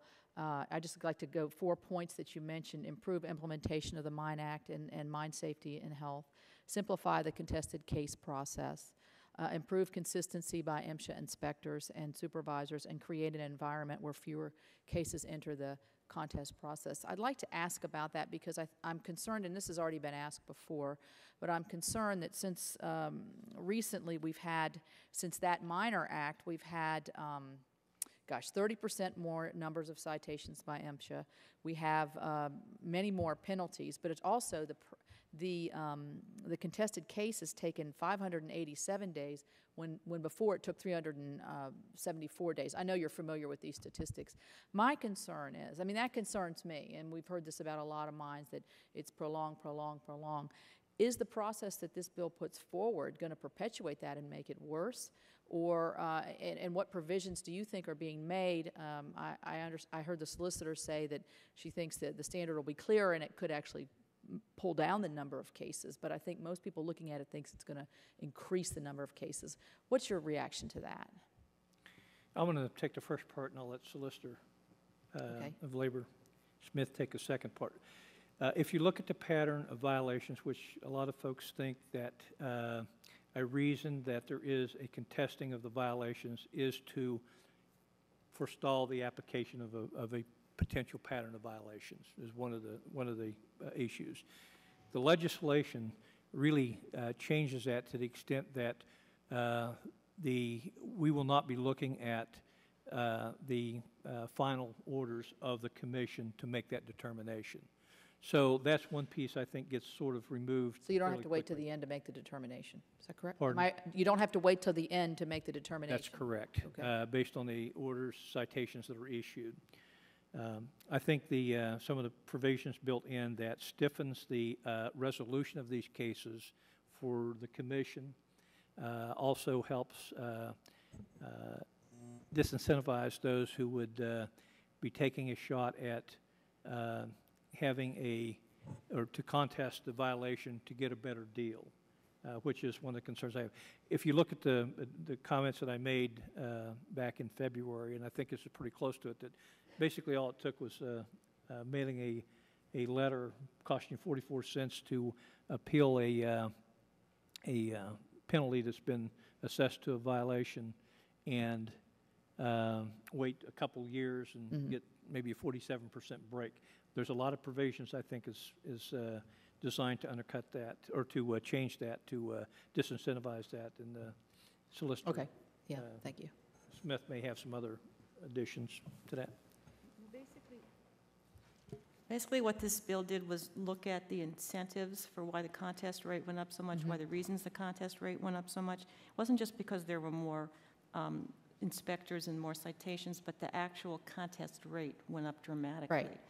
And so as the Assistant Secretary said, one of the things was that individuals would contest so that there wouldn't be a final order for a pattern. And that's one thing that's been eliminated. Secondly, to the extent that there was a great delay, there's the time value of money. So prejudgment interest reduces that incentive to contest. Then, as the Assistant Secretary said, there was a GAO report in 2007 that said the Commission would often dramatically reduce the penalties even when they upheld the citation. Right. So that's been eliminated in this bill. So we think that the sort of non-necessary reasons to contest have been really dealt with, and that will help the contest rate in the future. Well, thank you. I see my time is up, but I would like to ask the chairman and the ranking member. I have worked on a solitary bill on my own that incorporates a lot of what you have, but then some other suggestion based off of what Secretary Main suggested in March. So I hope maybe we could work through some of these as you're marking up the bill. I appreciate that. Glad to take a look at it. Thank you. Mr. Altmaier. Secretary Main, I wanted to focus on the regions within MSHA, and I come from Western Pennsylvania, and anecdotally, I hear that from mining operators and miners alike throughout Western Pennsylvania that there's a difference in enforcement, which results in a difference in outcomes, safety records within the different regions of MSHA. Western Pennsylvania comparatively having a pretty good record, anecdotally, that's what I hear. And I wondered, is there truth to that statement that there is a substantial difference in the safety records within regions? In your experience, which regions of the country have the best records of safety? Which ones need improvement? And is this due to a difference in enforcement within the regional administrators of MSHA? I grew up in southwestern Pennsylvania, and I probably know a lot of the folks that you've conferred with in that area.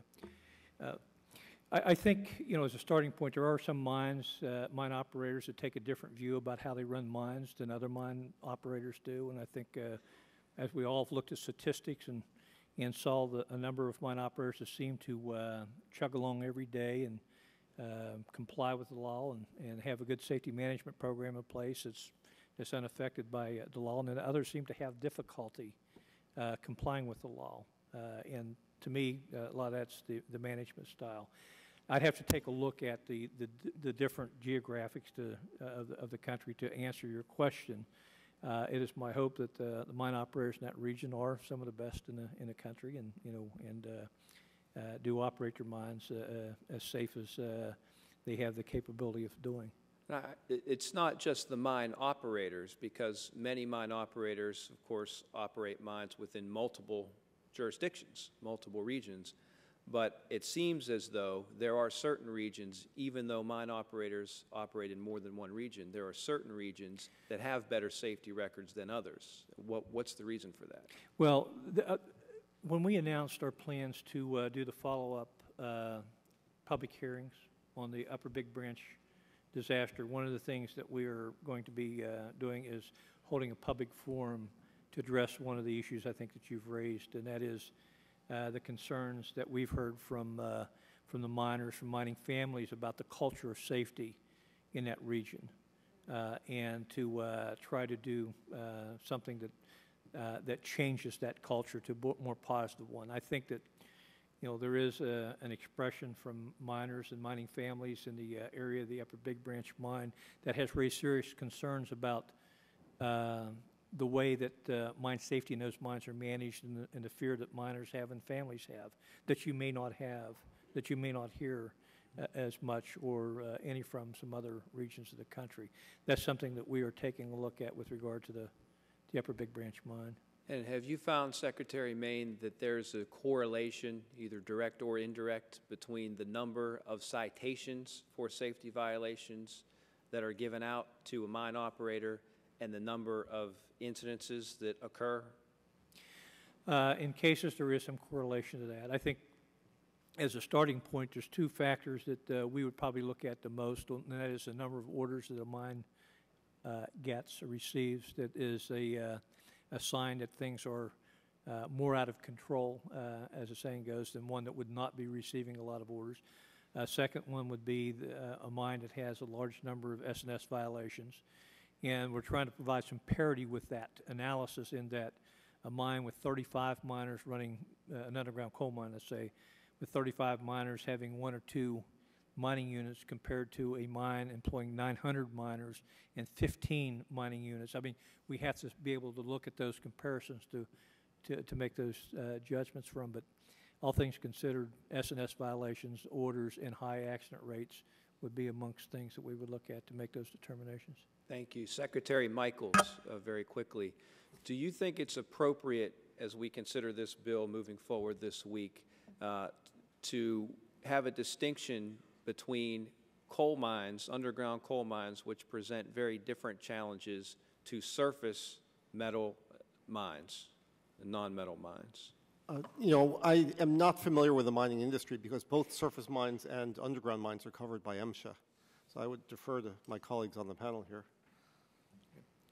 Secretary Maine? Yes, since we have jurisdiction over all the mines in the country, and I think it's very wise that Congress made that decision in 1977 to give all miners the equal protection under the law. There is differences from one coal mine to another. There's differences from a coal mine to preparation plant. There's differences from a sand and gravel facility. There's differences from a cement facility. But all things considered, the way the law is constructed, there's different standards that apply to the coal side and the non-coal side to provide the kind of protections that, you know, that we would like to have in place. And I think it's important to understand that miners that work at a sand and gravel facility has a right to as much protection as a miner does at a underground coal mine. Not to say that they face the same kind of consequences or conditions, but all those work sites on their own have various hazards that need to be dealt with. And, you know, some hazards you're going to find at a sand and gravel facility or a cement facility is some of the same ones you're going to find at a coal mine. Thank you. Okay. Thank you, Mr. Tierney. No question? Well, thank you very much for your time and your expertise and your testimony. And obviously, we'll, as we digest everything we're hearing today, we'll be back to you. But thank you so much for all your cooperation and help in drafting the legislation and bringing your experience to that. Thank you. Thank you. The committee will hear from a second panel at this point. We're going to swap out.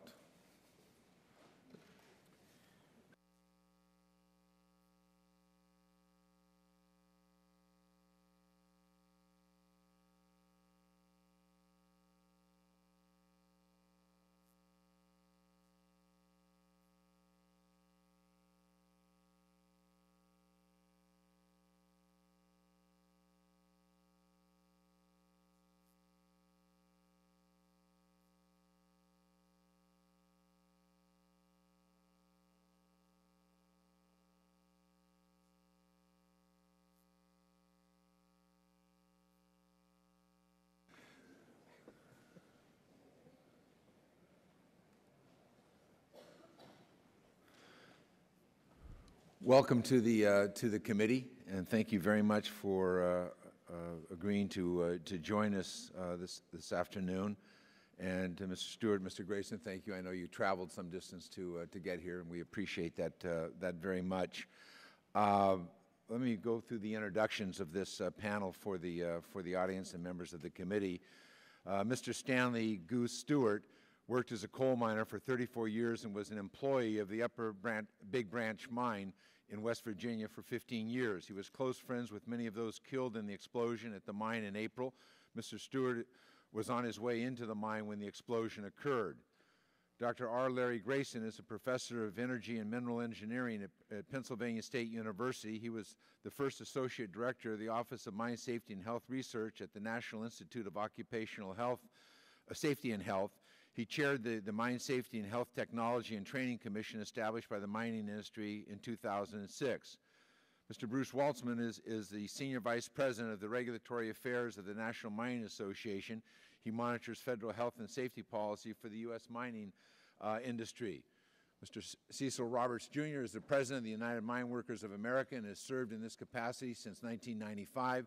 He is a sixth-generation coal miner and serves on the Safety and Occupational Health Committee of the AFL-CIO. Mr. Jonathan Snare is a partner in the Morgan Lewis's labor and employment practice. Mr. Snare's practice focuses on labor-related issues, including occupational safety and health, mine safety and health, and whistleblower cases. During the Bush administration, he served as Deputy Solicitor for Labor and Acting Solicitor of Labor under Secretary Chao. Ms. Lynn Rhinehart is the General Counsel to the AFL-CIO. She is a former aide to Senator Howard Metzenbaum of the Senate Labor Committee and a member of the Obama transition team for the National Labor Relations Board. From 2007 to 2009, she served as co-chair of the ABA Committee on Occupational Safety and Health. Thank you all for joining us. We look forward to your testimony. Again, your written statements will be included in the record in their entirety, and you should proceed in a manner in which you're most comfortable. Also, if you want to comment on something that you heard back and forth between the members of the committee and the witnesses, feel free to do so. That would obviously be helpful to the members, I think, as we sort through the record as we go forward with this legislation. But welcome, and again, thank you. Mr. Stewart, we're going to begin with you, and welcome back to the committee. We need your microphone on, Goose. We don't want to miss one of these words. Thank you, Chairman Miller, for allowing me to speak here today. My name is Stanley Stewart. Most people know me as Goose. Been a coal miner for 34 years, last 15 with Performance Coal at the Upper Big Branch Mine in Montcoal, West Virginia, and I am a Massey employee. I was underground April the 5th when UBB exploded. Luckily for me and my crew, we were able to escape. I'm here to speak for my 29 brothers who did not make it out. This tragedy should never have happened in America today. The April 15th explosion was a 1920-style explosion, and we should be beyond that. The only reason 400 men didn't die is because of the mechanization used in coal mining today. Something needs to be done to stop outlaw coal companies who blatantly disregard the laws. Many things were wrong at the UBB mine. Management regularly violated the law. Some examples. Concerning advance warning on inspector arrivals, a section boss would be called from outside and he'd be told it's cloudy outside or there's a man on the property, meaning there is an inspector outside. Get things right to pass the inspection. In 2009, we were made by Chris Blanchard, the president of Performance Coal, to cut coal going into our air supply. We mined this way for over 2,000 feet, and several months later, we were allowed to mine the legal way. On January 4th, 1997, an illegal air change was made during our shift. An overcast was knocked out, short-circuiting our air, and it caused an explosion. It wasn't as big as April the 5th, but I thought I was a dead man, and I know it was covered up. Around 03 or 04, there was a bleeder that spewed methane in the mine. The methane readings were 5% at the power center and at least 20% further back in the mine. We were made to sit underground for nearly an hour before management let us leave the mine. When we'd moved the longwall to a new face, we were always made to load coal before all the shields and ventilation were in place, so someone could call Mr. Blankenship and say, we were in the coal. In the months before the explosion, I worked on Headgate 22. My section foreman consistently got low air readings.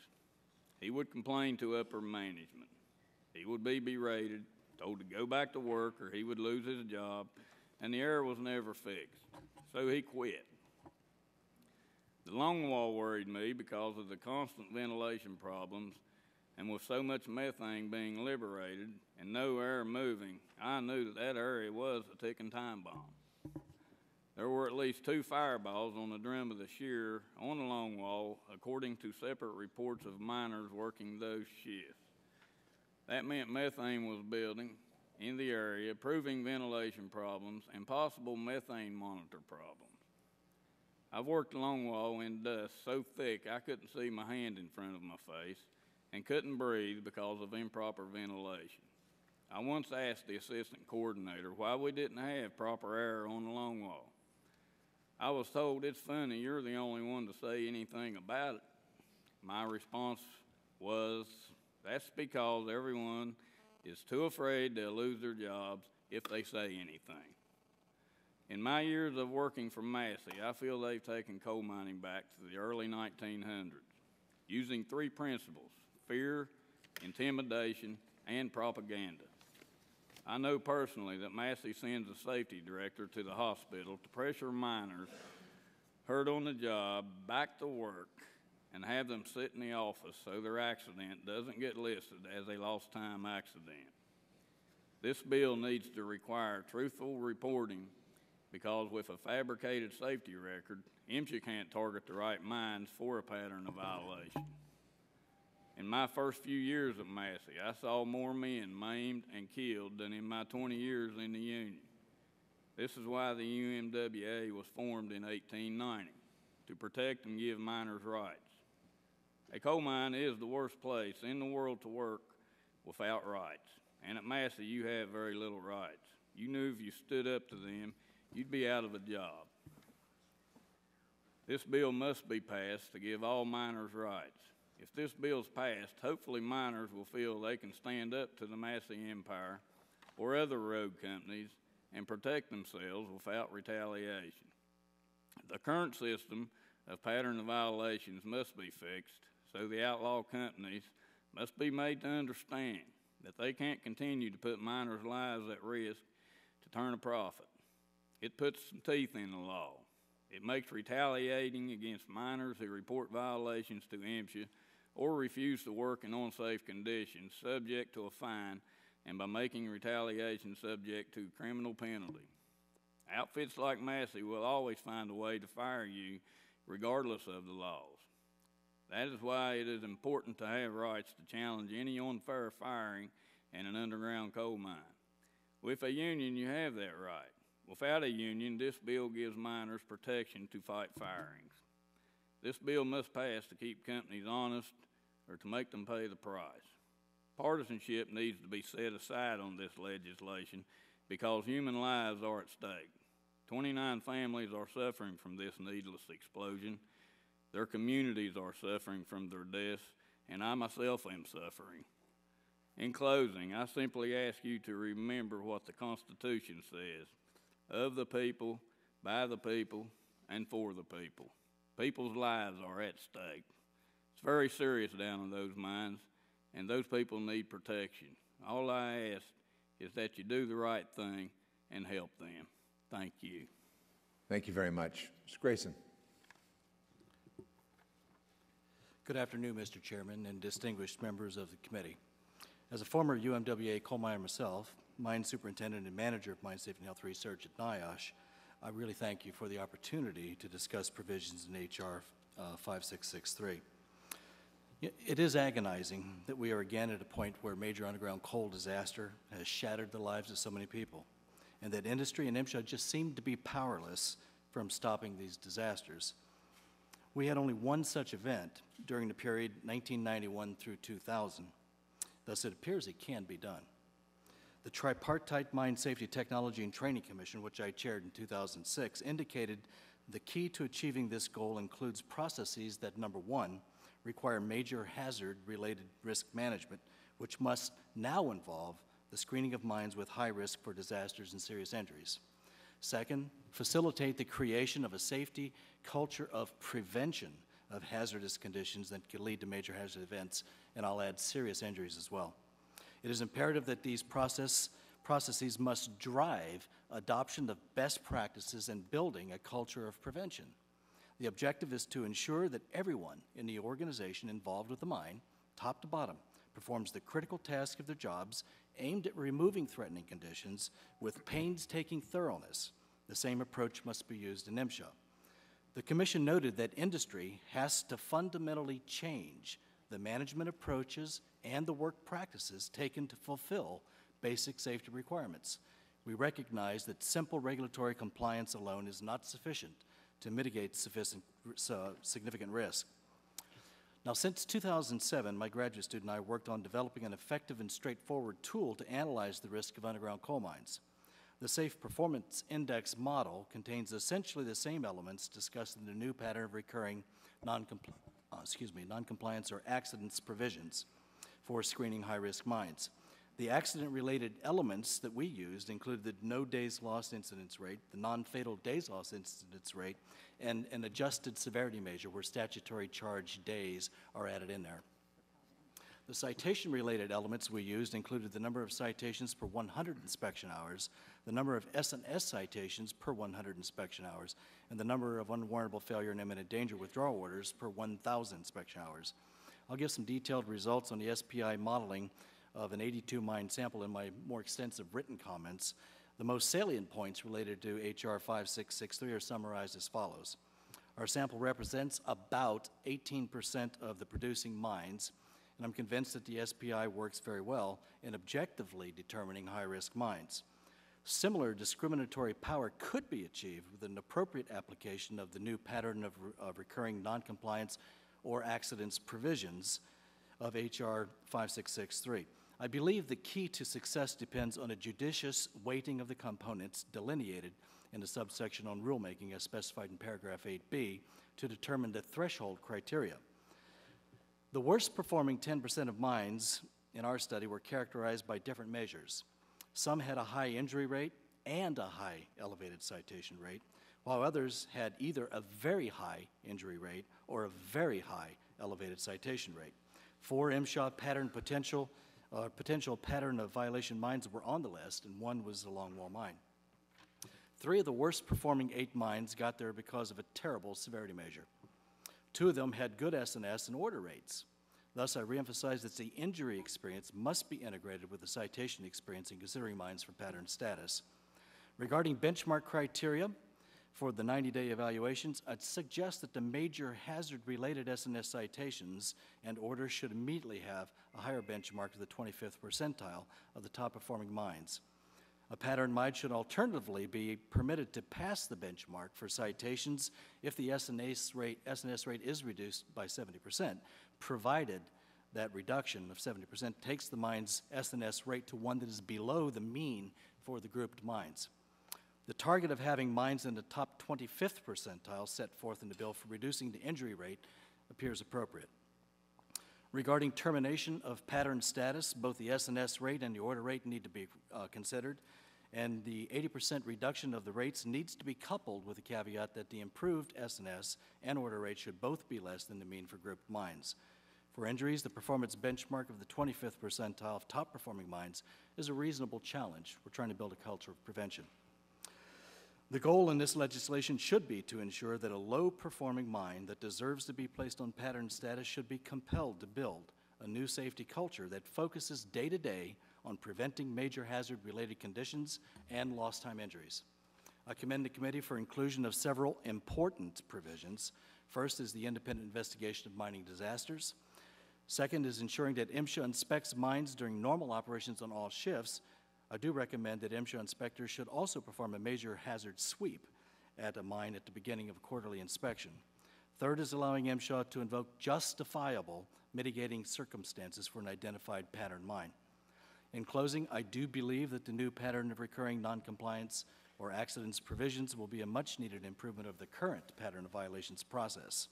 The one-year remediation process, coupled with quarterly monitoring of performance, should inculcate in pattern mines adoption of practices and processes aimed at building a safety culture of prevention, which is necessary to eliminate mine disasters and ultimately all fatalities and serious injuries. This concludes my oral comments. Be happy to take questions. Thank you. Mr. Watzman.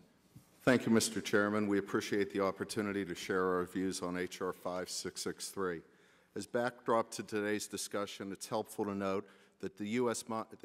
mining operations have decreased fatal and non-fatal injuries by 72% and 64% respectively over the last 2 decades. 87% of all U.S. mines worked last year without a single lost-time injury. Those trends have sustained our dedication to injury-free mining, and we expect 2010 will close with more than 85% of all U.S. mines operating without a single injury. The tragedy at the Upper Big Branch mine in April, however, was an abrupt interruption to the positive trend and has appropriately caused all of us to re-examine the adequacy of the industry's current safety and health practices and the existing statutory and regulatory authorities to achieve that goal. While there are many voluntary initiatives, technology advances, and innovations in miner training and safety awareness underway in U.S. mines today, today's hearing focuses on legislation to address the role and enforcement authorities of the Mine Safety and Health Administration and the relevant rules that govern their actions, the actions of mining operations, and the workforce.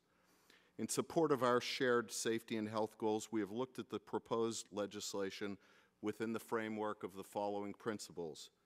Will it improve miner safety and health, our #1 priority? Does it ensure greater transparency in the regulatory, investigative, and enforcement process?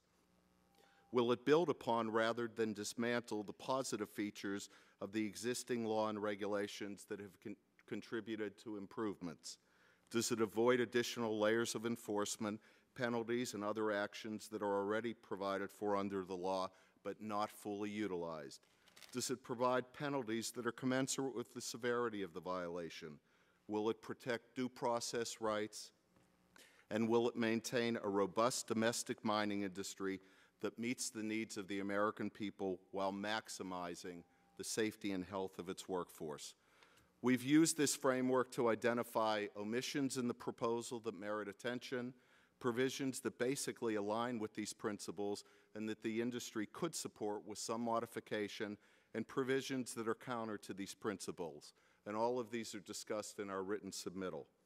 Consistent with our principles, NMA supports improvements in the nation's mine safety and health laws that target recalcitrant operators, create fair and uniform procedures for enforcement, provide transparency in the development and administration of regulatory requirements, focus resources on problem areas, and encourage the development and implementation of performance-improving processes that are outside the bounds of the current regulatory structure. We believe that before embarking upon a comprehensive overhaul of the Mine Act, there should be a clear-eyed assessment of whether fundamental components of the existing law are being properly and fully executed. As Secretary Capito, as Representative Capito, I apologize, touched on, there are many areas that have been identified by the Assistant Secretary that are in need of attention. However, we believe that H.R. 5663 fails to address these fundamentals, raising real-world questions about its effectiveness. For example, when half the inspectors are new and the other half are not properly trained, as documented in the IG's recent report, won't adding more punitive and complex requirements aimed at mine operators only put more weight on an unstable foundation? If there's no strong correlation between S&S violation rates and injury rates, as documented in several analyses, what does this tell us about the effective implementation of the existing law? If injuries, incidents, or near misses are arising more from at-risk behavior than from at-risk conditions, are we properly focusing the program and effectively allocating safety resources? If inconsistency in the application of the law is, as the Assistant Secretary has suggested, an impediment to regulatory certainty and compliance, won't we be better served by improving implementation rather than imposing more changes on inspectors and operators who are currently struggling to attain clarity, consistency, and credibility in the application of the safety law and regulations? Finally, are our shared safety objectives well served by a full-scale insinuation of MSHA into the complexities of mine management? We understand the call by members to address perceived shortcomings in MSHA's statutory and regulatory structure. Indeed, we share many of these concerns with certain elements of MSHA's authority.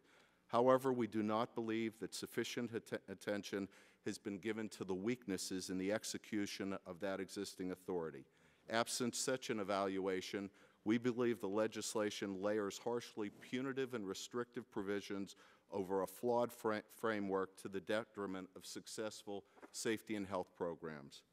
Mr. Chairman, we remain ready to work with members of this committee on actions we should be taking, some of which I've outlined, just as we did before Congress enacted the Miner Act of 2006.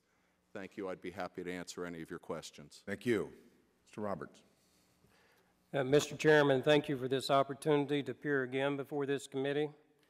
I appreciate the opportunity we've had to work together. Unfortunately, we've been working on a problem that is at this moment unsolved, and that's the fatalities we're seeing in the coal fields and the grief that has come to the families of coal miners throughout this country.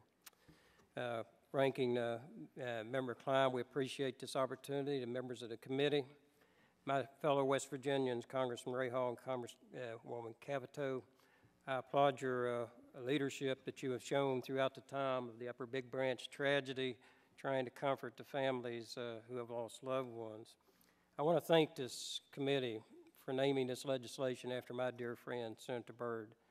The last appearance he made in the United States Senate was on Upper Big Branch, and I had the opportunity, and I believe I was the last witness to ever testify before Senator Byrd. Had the opportunity to go up and thank him for what he had done for coal miners, and I said at the time of his death, he was the best friend a coal miner ever had. I want to mention one other person here today. I want to applaud the courage of a coal miner who's testifying here today, and that's Stanley Stewart. I hope everybody on this panel and on this committee understands the courage it takes for someone like Stanley to come here and testify and tell you what has gone on in this coal mine and what a difficult position that places him in. And I admire him for what he has done, and I've told him that personally. I want to say that these miners who lost their lives at Upper Big Branch, they were employees of Massey Energy, but they were also my friends. I knew a number of these miners, played ball with some of them. I knew their parents, and in some instances, I knew their grandparents. And I'd just like you to think for a moment, there was a young man, and it's been mentioned here, but not dwelt upon very much, named Josh Snapper. You have to work 6 months in a coal mine to get a miner's certificate in the state of West Virginia. He had not yet earned a miner's certificate, but he knew he was working in a dangerous place. And if a 25-year-old miner who had not yet obtained a miner's certificate knew he was working in a dangerous place, didn't everybody else know that? Didn't the CEO of this company know that? Didn't the mine foreman know that? Didn't everyone know this? He wrote a letter to his mother, and he had a one-year-old baby that I had the opportunity to meet at the memorial service in Beckley. And he said, tell my fiance, tell my baby that I love him and I love you, Mom. Those are the kind of letters we used to write when we was going to Vietnam. World War II, World War I, Korea, people going off to the Mideast to fight. You understand a young man writing those kinds of letters. That's the kind of letters we're supposed to write going to work. This young man knew that he was in a seriously dangerous place, and he lost his life there. He knew he might, and he left a letter behind. Mr. Chairman, I would just say to you that some think we're moving too fast here, but I've had to revise my testimony several times as I've appeared in the Senate and in the House because of the fatalities that continue to occur here. On Friday, we had the 41st fatality that happened in Illinois. That's just this past Friday. So as we ask ourselves, are we moving too fast? Maybe we should ask ourselves, are we moving too slowly here? Because miners are continuing to die in this nation's coal mines, and we've got to find out why. I want to point out something, if I might. 41 miners have died this year in the nation's coal mines. 31 of them in one place, one company. Now, we can say, gee, that's just unfortunate that occurred. That's not unfortunate. There's something wrong here when 31 out of 41 fatalities occur at one company. It's not just 31 out of 41 this year, 54 fatalities at this one company in 10 years. And this same company comes to Congress and testifies that they have the safest mines in the country. God help us if that's true. We know, and there's no one up on this dais today, and no one sitting here today knows that this is a normal occurrence. There is something drastically wrong at this company, and 41 miners have lost their lives this year, and we have failed these miners in this country when that happens, and we have to do something about that. I'm going to tell you what works, and I'm going to simplify this. We have to have good laws. We have to have those laws obeyed. And we have to have those laws enforced by our government, whether it's federal or state. And we've got to punish those who fail to abide by the law. I'm going to tell you why good laws work. There's a perfect example of that. We just recently celebrated the 40th anniversary of the Mine Act. In those 40 years prior to the passage of the 1969 Act, 32,000 coal miners died. How many? 32,000. 40 years after the passage of the Act, 3,200. So those who say laws don't work, the statistics say otherwise. Now, every time we have ever passed a law or considered a law, there are those who come here and say it's going to put us out of business. I invite you to go back and get the legislative history of the 1969 Act, when people came in here and said, if we have to comply with this law, there won't be a coal mine operate in the United States of America. I suggest to you that the coal industry has continued to operate. It has continued to prosper. Good laws, obey those laws. And I'm going to make a bold statement here. Most of this industry, and I have said as high as 95%, do the right thing. So we're not writing laws here to destroy an industry. We're writing laws to try to make those who will not obey the law comply. That's what we're trying to do. And we have to give MSHA the tools that they need to enforce the laws, and we've got to punish those who absolutely refuse, Mr. Chairman, just refuse to comply with these laws. They turn their backs on them, they ignore them, and say these laws really don't pertain to me. And I don't care what Congress writes, I don't care what Congress says, I'm not complying. Now, you've got to come to grips with that. That's the truth. Now, I know I'm getting a little emotional here, but just do the research on it and see if I'm telling you the truth. You've got to stop the lawbreakers if you want to save miners' lives. And with that, I thank you, Mr. Chairman. Thank you. Mr. Snare.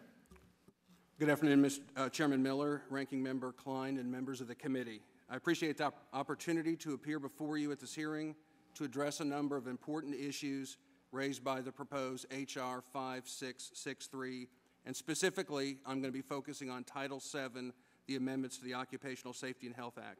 I am testifying today on behalf of the Coalition for Workplace Safety, which is comprised of associations and employers who believe in improving workplace safety through cooperation, assistance, transparency, clarity, and accountability. My testimony and comments are not intended to represent the views of my law firm, Morgan Lewis, or any of our clients. By way of background, Chairman Miller, as you indicated, my legal practice is focused on labor and employment matters, including workplace safety and health issues. I also served for a number of years in several positions at the Labor Department, including the Acting Assistant Secretary for OSHA, and as the Deputy Solicitor from 2006 to 2009, and the Acting Solicitor. The Coalition's concern with this proposed legislation is the dramatic changes to the OSHA Act that are focused exclusively on punishing employers, which at the end of the day will not result in any actual real-world impact that improves workplace safety and health. The Coalition further believes that this approach has unintended consequences which may undermine the underlying intent and goals of this bill. Penalties alone will not improve workplace safety. Remember, in many cases, penalties are imposed after the fact of an injury or fatality. The critical mission of OSHA is to assist employers to make sure that injuries and fatalities never occur in the first place. As such, the current focus should be on efforts to prevent workplace injuries and fatalities before they occur, not creating new methods of punishment after the fact. The Coalition is further convinced that this proposed legislation will create greater cost, litigation, and hamper job creation, especially during these challenging economic circumstances. The adverse impact on the ability of employers to create jobs is a critical factor and should be of concern to this committee and Congress. These proposed changes will impose substantial costs on businesses, particularly small businesses, which are struggling to create and maintain jobs. Let me briefly summarize our concerns with this legislation. The abatement of hazards in Section 703 creates a burdensome new requirement on employers to abate any hazard subject of a serious, willful, or repeat violation. The only way for an employer to suspend abatement while contesting the citation is to file a legal action with essentially a very high burden of proof, similar to a temporary injunction. This is essentially a mini-trial on the merits of the underlying citation. The other punitive provisions include the failure to abate and a pre-final order interest imposed on employers, again, before the adjudication of the citation on the merits. Abatement is more than protecting against a hazard. It is part of accepting responsibility for the violation. Mandating abatement before allowing the employer to exhaust their due process adjudicative rights is similar to asking a criminal or civil defendant to pay a fine or serve a sentence before a trial is held. As to the civil penalties in Section 705, the increases in this legislation focus again on a punishment-focused approach, which in and of itself will not result in any improvement of workplace safety and health. From the employer's perspective, how can we not say that this bill is about punishment, broadening the scope of a repeat violations in this legislation, and the other new proposed penalties will not result, in our judgment, in any prevention of workplace injuries or fatalities. Remember, there is no evidence that higher penalties, civil or criminal, have any bearing or result on improved workplace safety and health. As to the criminal penalties in Section 706, the expansion of these penalties, both by reducing the intent level to knowing and creating personal culpability, will yield greater levels of challenges. First, as to reducing the level of intent from the current willful to knowing would upend decades of OSHA law going back to 1970 and introduce tremendous uncertainty and further guaranteeing substantial increases in contested cases. As to the criminal liability on an officer or director is also equally troublesome. We believe it will impose a witch hunt to hold corporate officers and directors liable. Expanding the criminal liability for an officer or director will make any employer's personnel unduly subject to prosecution, and it will create a great deal of confusion. You saw that confusion in response to a question by Congressman Price to the solicitor as to what it means and who is a corporate officer or director. The coalition is also concerned about the whistleblower requirements in Section 701. I'll refer and incorporate my comments in the written statement. To conclude, Mr. Chairman, the proposals in Title VII of H.R. 5663 would result in significant and dramatic changes to the OSHA Act with the imposition of a more punitive civil and criminal penalty structure, make it harder for employers to exercise due process rights. We believe this legislation is only about the punishment of employers, the vast majority of whom want to do the right thing with regard to workplace safety and health, and this bill will do nothing to prevent workplace safety injuries and fatalities. And as recent data make clear, with the lowest level of recorded injuries and fatalities, the best way to achieve a continued improvement on workplace safety and health is a proactive approach with balance of enforcement and compliance assistance. Mr. Chairman, thank you for the opportunity to present these remarks, and I look forward to answering any questions. Thank you. Thank you, Ms. Rhinehart. Thank you, Mr. Chairman and Ranking Member Klein and members of the committee, both for holding this hearing and for inviting me to testify here today. We really appreciate the committee's continued efforts to promote worker safety and health, including the introduction of the Minor Safety and Health Act last week. Clearly, we still have major problems in the mines with getting mine operators to pay attention to worker safety, problems that need to be addressed. President Roberts and Mr. Stewart have eloquently spoken to these issues. We fully support the mine workers on these points. But the problem isn't limited to mines, and that's the fundamental point that I want to speak to here today. Just as the Mine Act needs to be strengthened to get mine operators to pay attention to safety and put safety before profits, so does the main law protecting worker safety and health, the Occupational Safety and Health Act of 1970. The OSHA Act is a good law. It has saved lives, it has prevented injuries, but it has serious shortcomings and it is woefully out of date. Other than a civil penalty increase in 1990, the law has never been updated or strengthened in the 40 years since its passage. It has fallen behind the Mine Act, and it has fallen behind environmental laws designed to protect us from harm, from contaminated air, from contaminated water, from unsafe mines, but the OSHA Act has fallen far behind.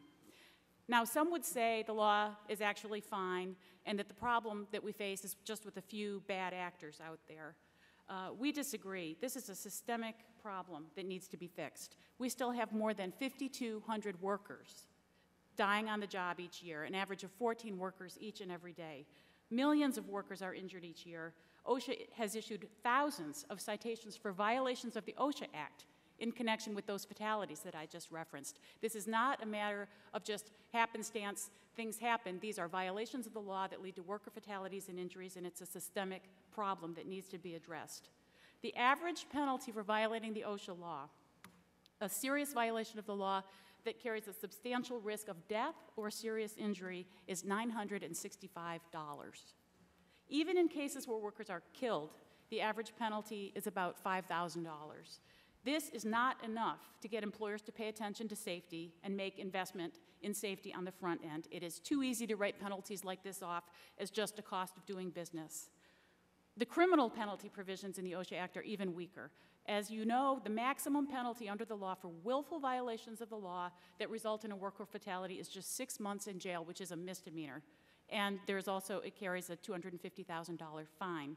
The penalties for polluting the environment or harassing protected wildlife on public lands are higher than the penalties for violating the OSHA law and killing workers. Because the penalties are so weak, the Department of Justice rarely prosecutes cases under the OSHA Act. One telling statistic, the Department of Justice brought 4 times more criminal cases last year for violations of the environmental laws than have been brought in the entire 40-year history of the OSHA Act. 4 times more cases in 1 year than in 40 years under the OSHA Act because the criminal penalty provisions are just so weak. Now, we've heard today that the bill is too punitive and what we need is more compliance assistance and cooperation, that penalties have nothing to do with promoting safety. But when OSHA only has enough inspectors to inspect workplaces once every 137 years on average, which is the case now, you have to have strong penalties when violations are found if the system is to work. Otherwise, the law just does not provide an adequate incentive for employers to comply with the law and protect workers. The penalties, in our view, have everything to do with bringing about greater compliance and prevention of problems before tragedies occur, and they're just too weak right now to make that happen. We've heard today about the importance of strong whistleblower protections and about making sure that workers are protected when they speak out about job hazards. And the whistleblower protections in the OSHA Act are the weakest of any of the 17 whistleblower laws enforced by OSHA. They're out of the mainstream of whistleblower protections passed by Congress over the past number of years, signed into law by both Republican and Democratic presidents. The details of these weaknesses are contained in my written statement, which is submitted for the record. Suffice it to say, the whistleblower protections in the OSHA Act are woefully out of date and really do not provide workers with recourse when they suffer discrimination for raising job hazards or exercising their rights under the law. They have 30 days to bring their case forward. They're dependent on the Secretary of Labor bringing their case. If the Secretary doesn't act, workers are out of luck. They have no private right of action, and this is completely out of the mainstream of whistleblower protection laws. So if we're serious about our commitment to worker safety and health, and this committee clearly is, and if we're serious about wanting to prevent deaths and injuries on the job, we need to strengthen the OSHA law and provide meaningful penalties that will bring about greater compliance before fatalities and injuries occur. We need to strengthen protections against retaliation for workers who raise job hazards. We need to get employers to correct hazards more quickly and not use the litigation process before the OSHA Review Commission to stall abatement and leave workers at risk. And that's what the Minor Safety and Health Act would do. If I may take just 20 seconds to make one more comment about the concerns that have been expressed here today about this bill costing employers money and that not being a good idea at a time when the economy is really struggling. We're for jobs. We're all for jobs. We're all for safe jobs. When we think about the costs here, you need to think about the costs of workplace fatalities, injuries, and illnesses. They're enormously expensive, not just in human terms, those costs are incalculable. You cannot bring a loved one back. But the financial costs of injuries and illnesses are $50 billion a year. And so we submit that preventing those injuries, preventing those fatalities, and eliminating those costs is actually good for the bottom line and good for the economy. So we strongly support this legislation and the OSHA Act provisions in it and urge its prompt adoption. Thank you. Thank you very much. Thank you to all of you for your testimony. Mr. Stewart, again, thank you. Mr. Roberts referred to your courage. I made the statement at the end of the hearing in Beckley that this is an official oversight hearing. This is a continuation of our investigation, and that people ought to understand that any actions of intimidation are an action against obstructing the official duties of this congressional committee. But thank you very much for being here. You know, I was always mystified when I first started working in my hometown. I grew up in a refinery town, and there used to be a big clock out in front or a big calendar, and there was always accident-free days. When I got inside the refinery over a number of years working there in summer and after school and different times, I was always amazed that you see people get just crushed. And they, I'd go next day, I'd look at the clock to see if it was up there, that we lost a day here. And no, they said, well, what the hell happened to that guy? They said, oh, he's here, he's on site. They had him show up, they got him to the county hospital, and he's back on site, but he's not on our team anymore because he can't walk or whatever. So I always thought that was a little bit misleading, but I always look at it when I visit the different refineries, and they're still doing it. But thank you for being here. It just amazes me. There's nothing corporations fear more than shareholders with power or workers with power. They just can't get over the idea that maybe they keep talking about their obligation to the shareholders and the care for their workers, and yet they just don't want them to have any power, not even to be able to stop an unsafe workplace. Mr. Grayson, let me ask you a question here. As I look through your data and your safe performance index, when I look at the longwall mines, and I think there were 40 longwall mines, is this the universe of longwall mines, or are there more? Yes, sir, that's correct. It was 40 longwall mines that were active. There are 2 others in Trona and one that was not yet active. Okay, so of the active ones in 2009, a quarter of them essentially had no withdrawal orders at all during that calendar year. Yeah, that's approximately correct, yes, about a quarter. And then you get down to number 20, 22, 23 before you get to 6 withdrawal orders.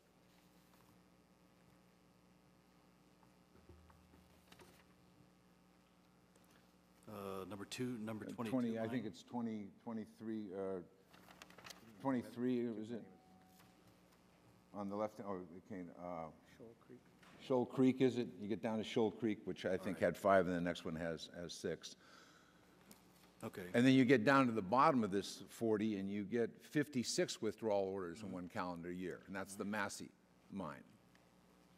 So one thing, it apparently is possible to operate a mine without a withdrawal order. Oh, yeah. A quarter of them are doing that. Yeah. And with the substantially Of all smaller the number. 82 mines, 20 of 21 did not have an order of the top 25%. The top 25% mines, 21 of them out of 84 is what it was, but then there were 2 duplicate mines, but 20 out of 21 had no orders. And your safe performance index is designed to provide intensity levels as to the seriousness of these various incidents. Is that correct? Yeah, there's. I'm oversimplifying. I'm sorry. The 2 highest weighting factors are on the severity measure, which includes the statutory charges for fatalities and disabilities, but also the highest weight also goes to the orders. And you think that would help us as opposed to the current patterns of violation? Exactly how? Well, on there, we're getting to the root of the problem that everyone has alluded to, and that is it's a very serious thing to take away the opportunities for fatalities as well. So focusing on a mine that has high injury rates and or high days that are lost is imperative to take care of that part of the safety culture. And then the other part of it, of course, is the orders, which are the most severe, if you will, of the conditions that are being found and cited. And then S&S would follow after that. And so that you think that would give a more accurate picture of what's going on in the mines? Yes, sir. I believe so. I think we need both of those. Okay, thank you. Mr. Watzman, you said that you're concerned about this, or you oppose the provisions in this mine that where operators pay miners their full wages if an operator closes an unsafe mine area in anticipation of forthcoming MSHA closure order. Our concern there, Mr. Chairman, is that it will detract from operators taking preemptive action to address safety conditions in the mine. Do you have a list of operators that would not close an unsafe area because they had to pay the workers in that area? No, I think operators would close an unsafe area of the mine. In fact, they do that today. So then, which is it? This is a problem, or it isn't? It is a problem, Mr. Chairman. For what operator? You have to look at the totality of the legislation. I don't think the current statute... Let's look at this provision for a second. Well, is it a problem or isn't it a problem? I'm going to speak to this provision if I could. The current law sets limits on the period of time under which a miner must be paid when there is a safety violation, when there is an order issued. It's defined in the statute. what the legislation that you have introduced and is before the committee creates an open-ended situation where the operator doesn't always control the outcome of that situation. The operator has to work with the Federal Mine Safety and Health Administration to have that order lifted, and there are no controls we have over the actions of the Mine Safety and Health Administration. So during the pendency of our discussions with the agency, we have to continue to pay the miners in perpetuity, and that's a problem for us. And the operator has the ability in a large mine to continue to mine coal because that area may be closed but not prevent the operation in the mine. But the worker who's been exposed to an unsafe work area, he just subsidizes that with his loss of wages. Well, that's not always the case, Mr. Chairman. It depends how the order is written. The order may apply to a particular area of the mine, or it may apply to its entirety. I'm making that point that the operator may not necessarily, the damage to the miner may be more severe than the damage to the operator here, but the miner may not have created the unsafe working condition. Well, I agree with you, but what we want to do is prevent the damage from either one and address these I situations still like a list before of they operators arise. where that's a problem, where they might not close an unsafe area because they might have to pay workers. I'd like to see the names of individuals. Mr. Klein. Thank you, Mr. Chairman. Thanks again to our witnesses. Mr. Stewart, I thank you. You gave very compelling testimony in West Virginia, and you're here again today. You certainly outlined unacceptable and untenable situation, and that brings me to Mr. Roberts' quote when he was talking about the 41 fatalities. I believe you said, sir, that we've got to find out why, and I couldn't agree with you more. We have at least 3 investigations going on, and we do have to find out why. Professor Grayson, I want to thank you for your research and the development of the Safe Performance Index. I think that's very, very helpful to us, and I hope anything that goes forward as we continue to work with this legislation will include that. It really is very, very impressive work. Mr. Watzman, I want to sort of turn to you and Mr. Snare here for just a minute about Section 403, I know I got to kind of dig around in here.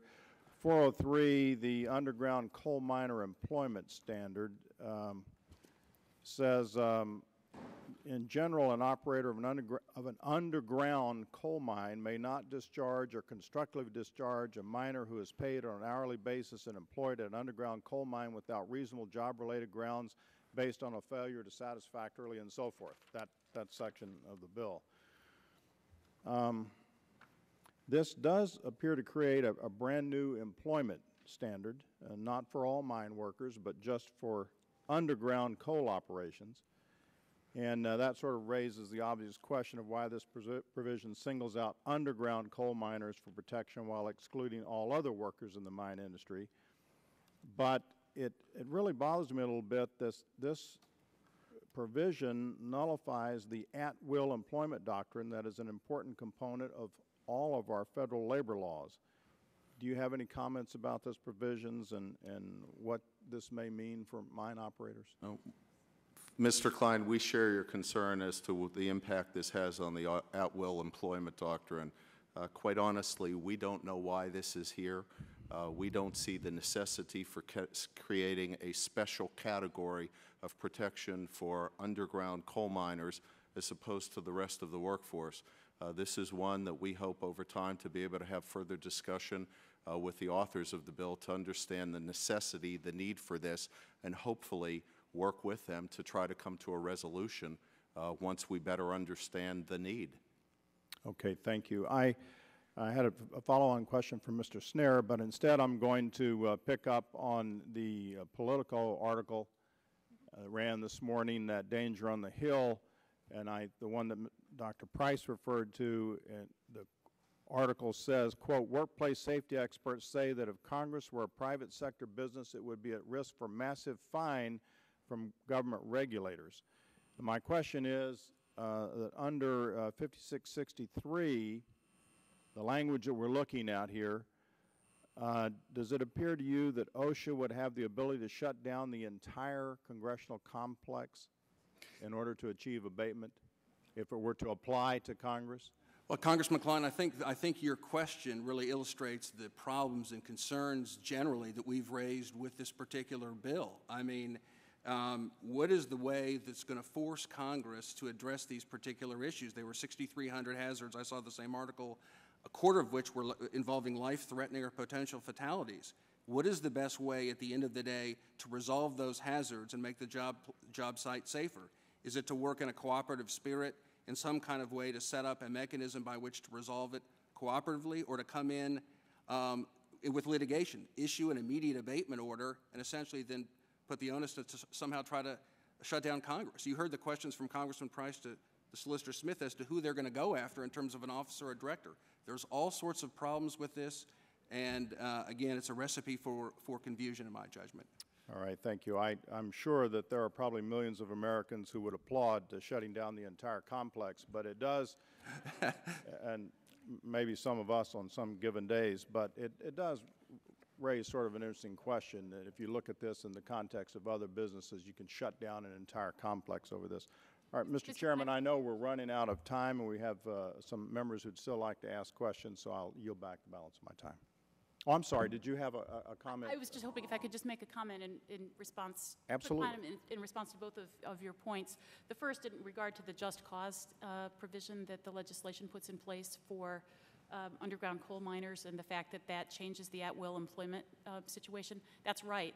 And Congress does that all the time when Congress decides that there's an important public policy reason behind that, when it decides that workers need to be protected in a different way than the just cause, than the at-will standard. So that's not unusual if Congress makes the determination that... That doesn't necessarily mean it's right for this, and that was my question. I would say it's Snare. right, but it's certainly not unprecedented. Congress does that all the time. And in terms of OSHA shutting down Congress, the point in the legislation is to require employers to fix hazards, not to have OSHA shut down businesses. The point is on fixing the hazards. So if the legislation applied... Well, thank you. If I can just interrupt for a minute. There is a provision, though, for shutting them down, and so I realize that it's somewhat of an absurd example that was brought forth in Politico, but it does underscore the point that you can shut down a complex, and shutting down Congress is a kind of another issue. I yield back.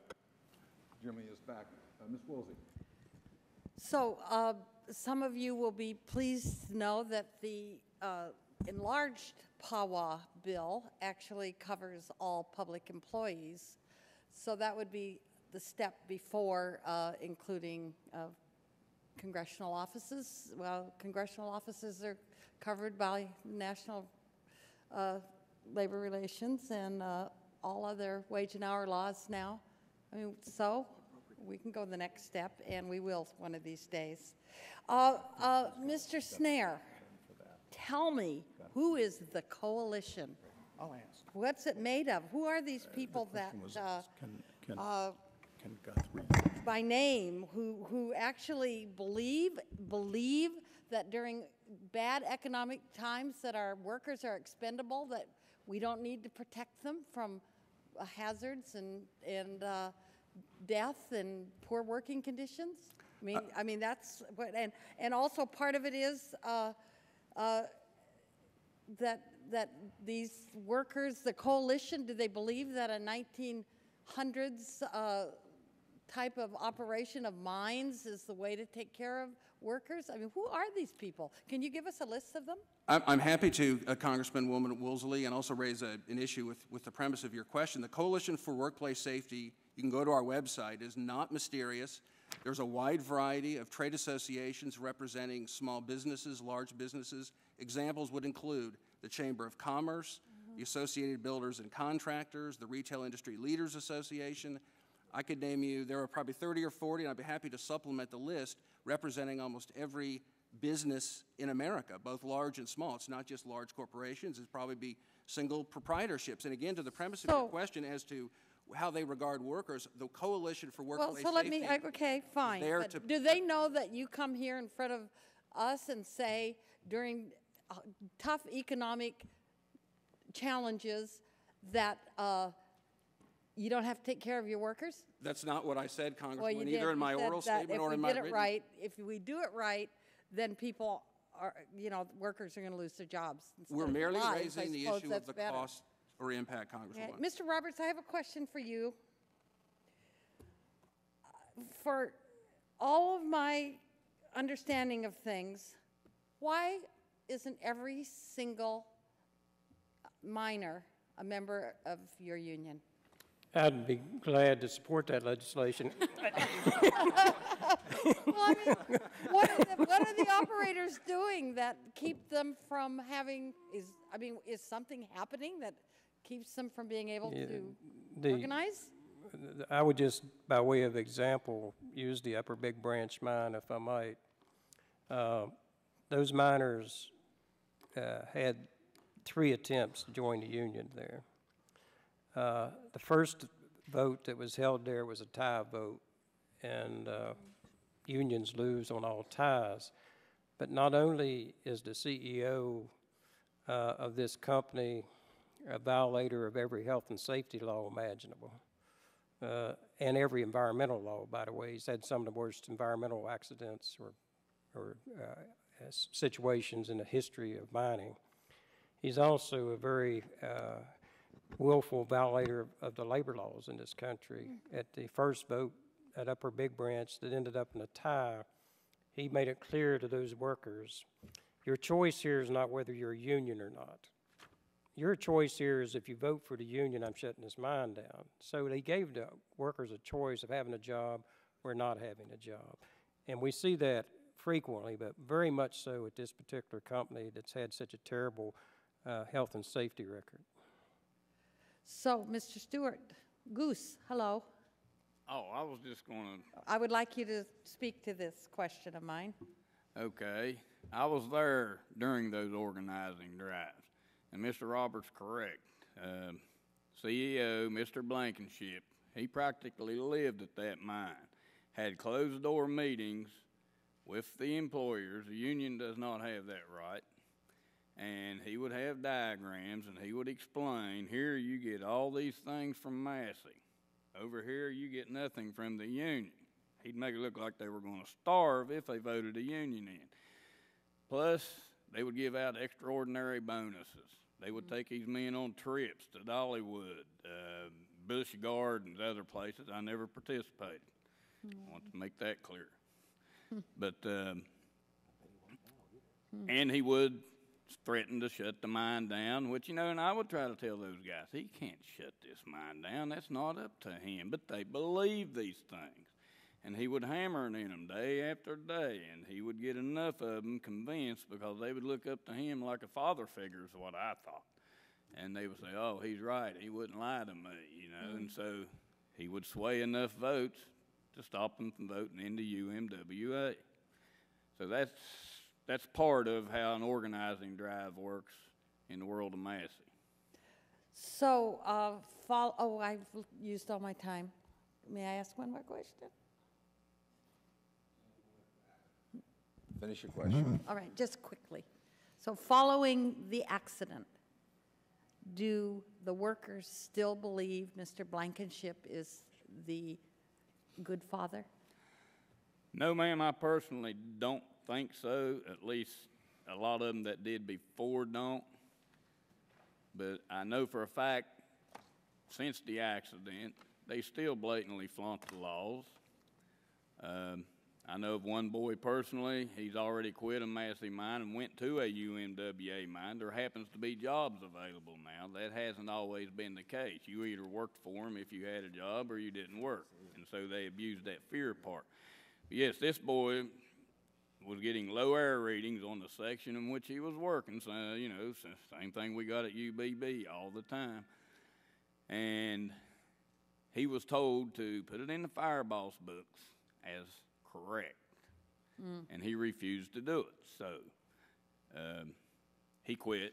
He was able to secure another job. But, I mean, things like that. That's just another example of how they just blatantly flaunt the law. Thank you so much for your honesty with us. Thank you, Mr. Chairman. I'll be real brief, then I'm going to yield real quick. I think Ms. Rhinehart said that I think $969 is the top fine for a fatality, and I agree. I think we need to look at that, but I also don't think that was implied that businesses calculate $969 versus the life of somebody working and put them in unsafe positions based on a low fine. I don't think businesses go out every day and try to put people into bad positions.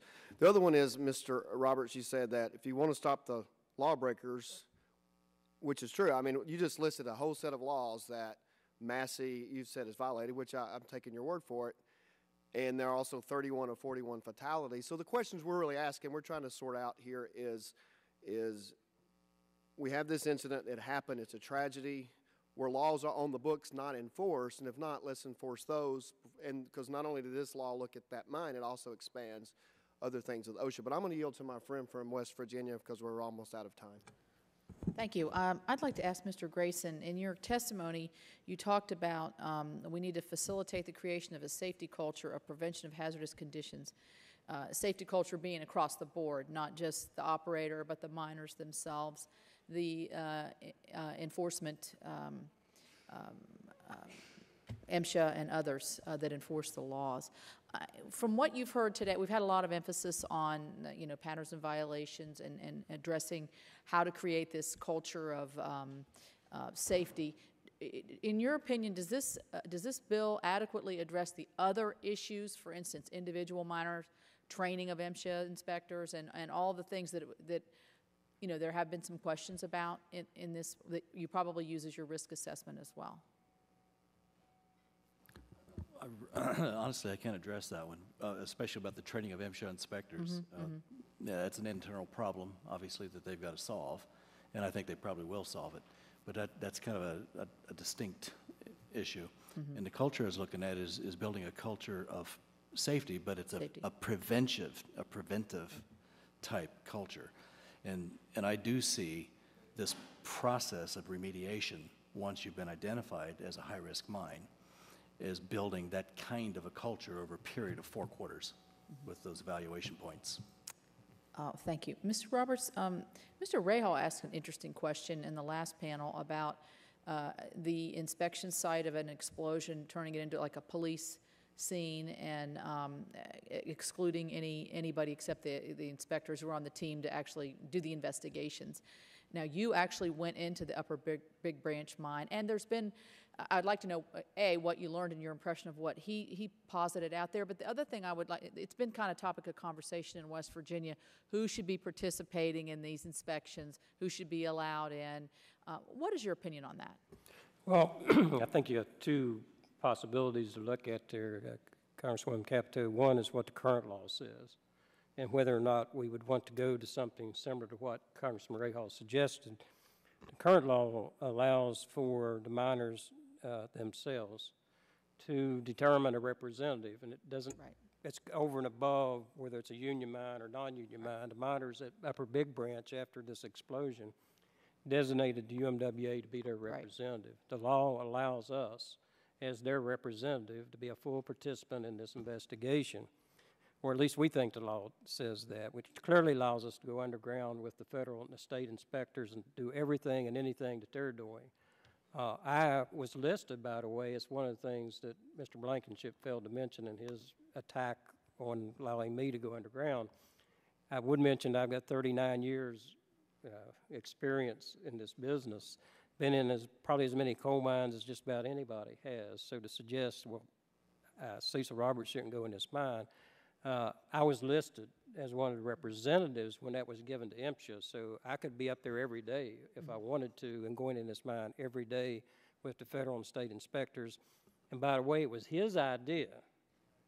It was his idea to allow, as he called, I forget how he termed it, for others to go in this mine. He wanted to go. And then at the last minute, his public relations people decided it was better to say, well, we shouldn't allow anybody in the mine. He didn't go. Even his own people thought he was coming the day I was there. So the law currently says the representative miners clearly can be a full participant in the investigation, which I took advantage of that. Whether or not we could ever get to the point where we could make this just MSHA taking the mine over, I think they actually have, I believe, the authority to do that if they elected to do it. But the problem they've got is obvious, that they would have to bring people in there to run the ventilation. They'd have to bring people in there to make sure the electricity was on. I'm talking about the government would. That inhibits going to a full police state. And that's the problems with that approach. Well, I think the bottom line for you and for me and everybody in this room is we want the answers, and we want the accurate answers to address this problem. So thank you very much. Thank you. I yield back. Thank you, Mr. Chairman, and thank you again for holding these hearings. Professor Grayson and Counsel Rhinehart, you've presented very effective use of statistics. And Mr. Roberts, you bring the history of mining and mine regulation alive. Thank you for excellent testimony. And your powerful story about the young, not yet certified miner is a story everyone in this country should hear.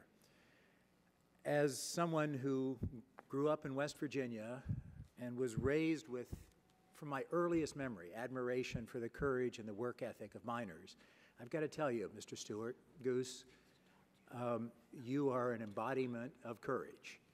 Thank you for what you do, but especially thank you for what you've done today. Not easy, I'm sure. With that, let me yield any remaining time to my colleague from West Virginia, Mr. Ray Hall.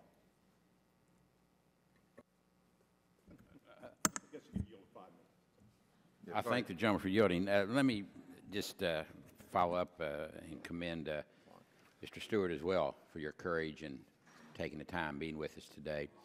In your testimony, you said it so well. You said this bill must pass to keep coal companies honest or to make them pay the price for their unscrupulous behavior. Here's the most important line. Partisanship needs to be set aside on this legislation because human lives are at stake. You said that, Goose. Thank you for saying that. Because it's often a fear in this contentious election year that these efforts may morph into a political exercise, those harshly against it, knowing that they have the party of no in the other body, to stop whatever may pass this body. And I hope that's not the case.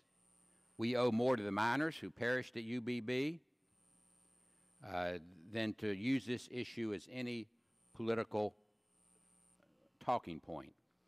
So I hope Mr. Watzman, Mr. Roberts, UMWA, and NMA will remain engaged with this committee, remain engaged with the staff of this committee who've worked so long and hard on this bill, who've been on the scene, who were on the scene the morning after UBB happened, who have the knowledge, the expertise, have been around in the agencies and been around this hill for decades, let's put it that way. I hope you'll remain engaged with them, resist the inertia that too often comes in election years to retreat into partisan corners or each member offer their own proposal, pitting one member's proposal against another. I hope we don't get into that. And I hope you'll agree that you'll help us do that, work together. I'm not saying every point in this bill, every part of this bill is perfect. I'm not saying that at all. But I do think it is the vehicle that we need to be engaged with, and I would hope all parties would allow us that opportunity.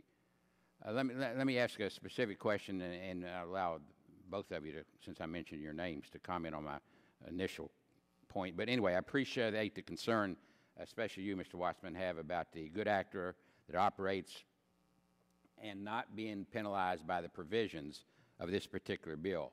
But my question is, what about the good actors who are penalized when bad actors break the law, cut corners, and are allowed to get away with it? I heard it this past weekend. I was at a mine site in my district this past weekend where safety violations are few and far between, and they're inspected by the same inspectors as the other guy that where the disaster occurred. It was just down the road from the UBB. So should we just be turning a blind eye to those bad actors who allow miners to die for the sake of their own competitive advantage in the market? Thank you, Congressman, and I think the short answer is absolutely not. We should not be turning a blind eye to that. The law should be enforced, and it should be enforced to its fullest extent. We shouldn't condone the actions of anybody who's intentionally violating the law. It's a very strong law. The agency has the tools, and we encourage them to use those tools. Mine safety should not create a competitive advantage for one operator as opposed to another. That is something that we have never talked and argued for, nor will we ever. Mine safety should come first and foremost. And to your earlier point, let me assure you that we will be engaged. We've met with your staff, we've met with the committee staff. I think we've had good, open, honest discussions about the legislation. My statement identifies areas where we think there is areas of agreement with some wordsmithing around the edges. I mean, the pattern of violation system as it currently exists does not work for anybody. It doesn't work for the miners, it doesn't work for the mine operators, it doesn't work for the agency. It's not transparent, no one understands it, no one knows how you work your way through it, how you get off of it. So there are areas where we think that there can be agreement, and we pledge to work with you and the other members of this committee to reach that agreement. Thank you. Cecil? Well, you have our commitment, Congressman, to work to find acceptable resolution to any problems that might exist here. But to answer your question about these operators who are cutting corners and putting their miners at risk, selling their coal cheaper into the marketplace, one of two things will happen here. Either the operators who are investing heavily in health and safety and protecting their workers and spending money on mine rescue and safety programs are going to have to quit spending that money to compete with these people over here, or we're going to raise these people up. That's the choice that Congress faces here today, in my opinion. We're either going to have to bring these people up to this standard here, or everybody's going to fall right here, because you can't ask people to try to stay in business. They won't be able to, as long as more and more people are allowed to compete on this basis. Mr. Snare, let me ask you one quick last question. Should any worker in the United States of America today have to put their life in jeopardy to earn a livelihood? No, no, Congressman. Thank you. Okay.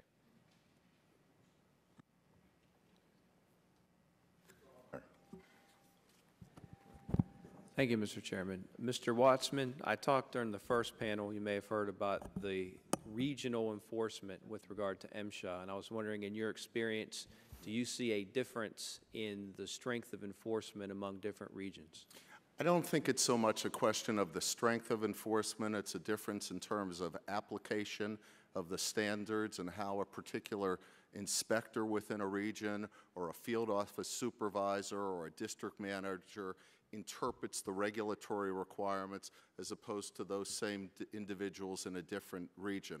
I mean, you see variability across the MSHA districts, where one will have a very high S&S rate for the operations under their purview, and another one will have an S&S rate that is significantly lower. So I think it's more an interpretive question. Many of these regulations are subjective.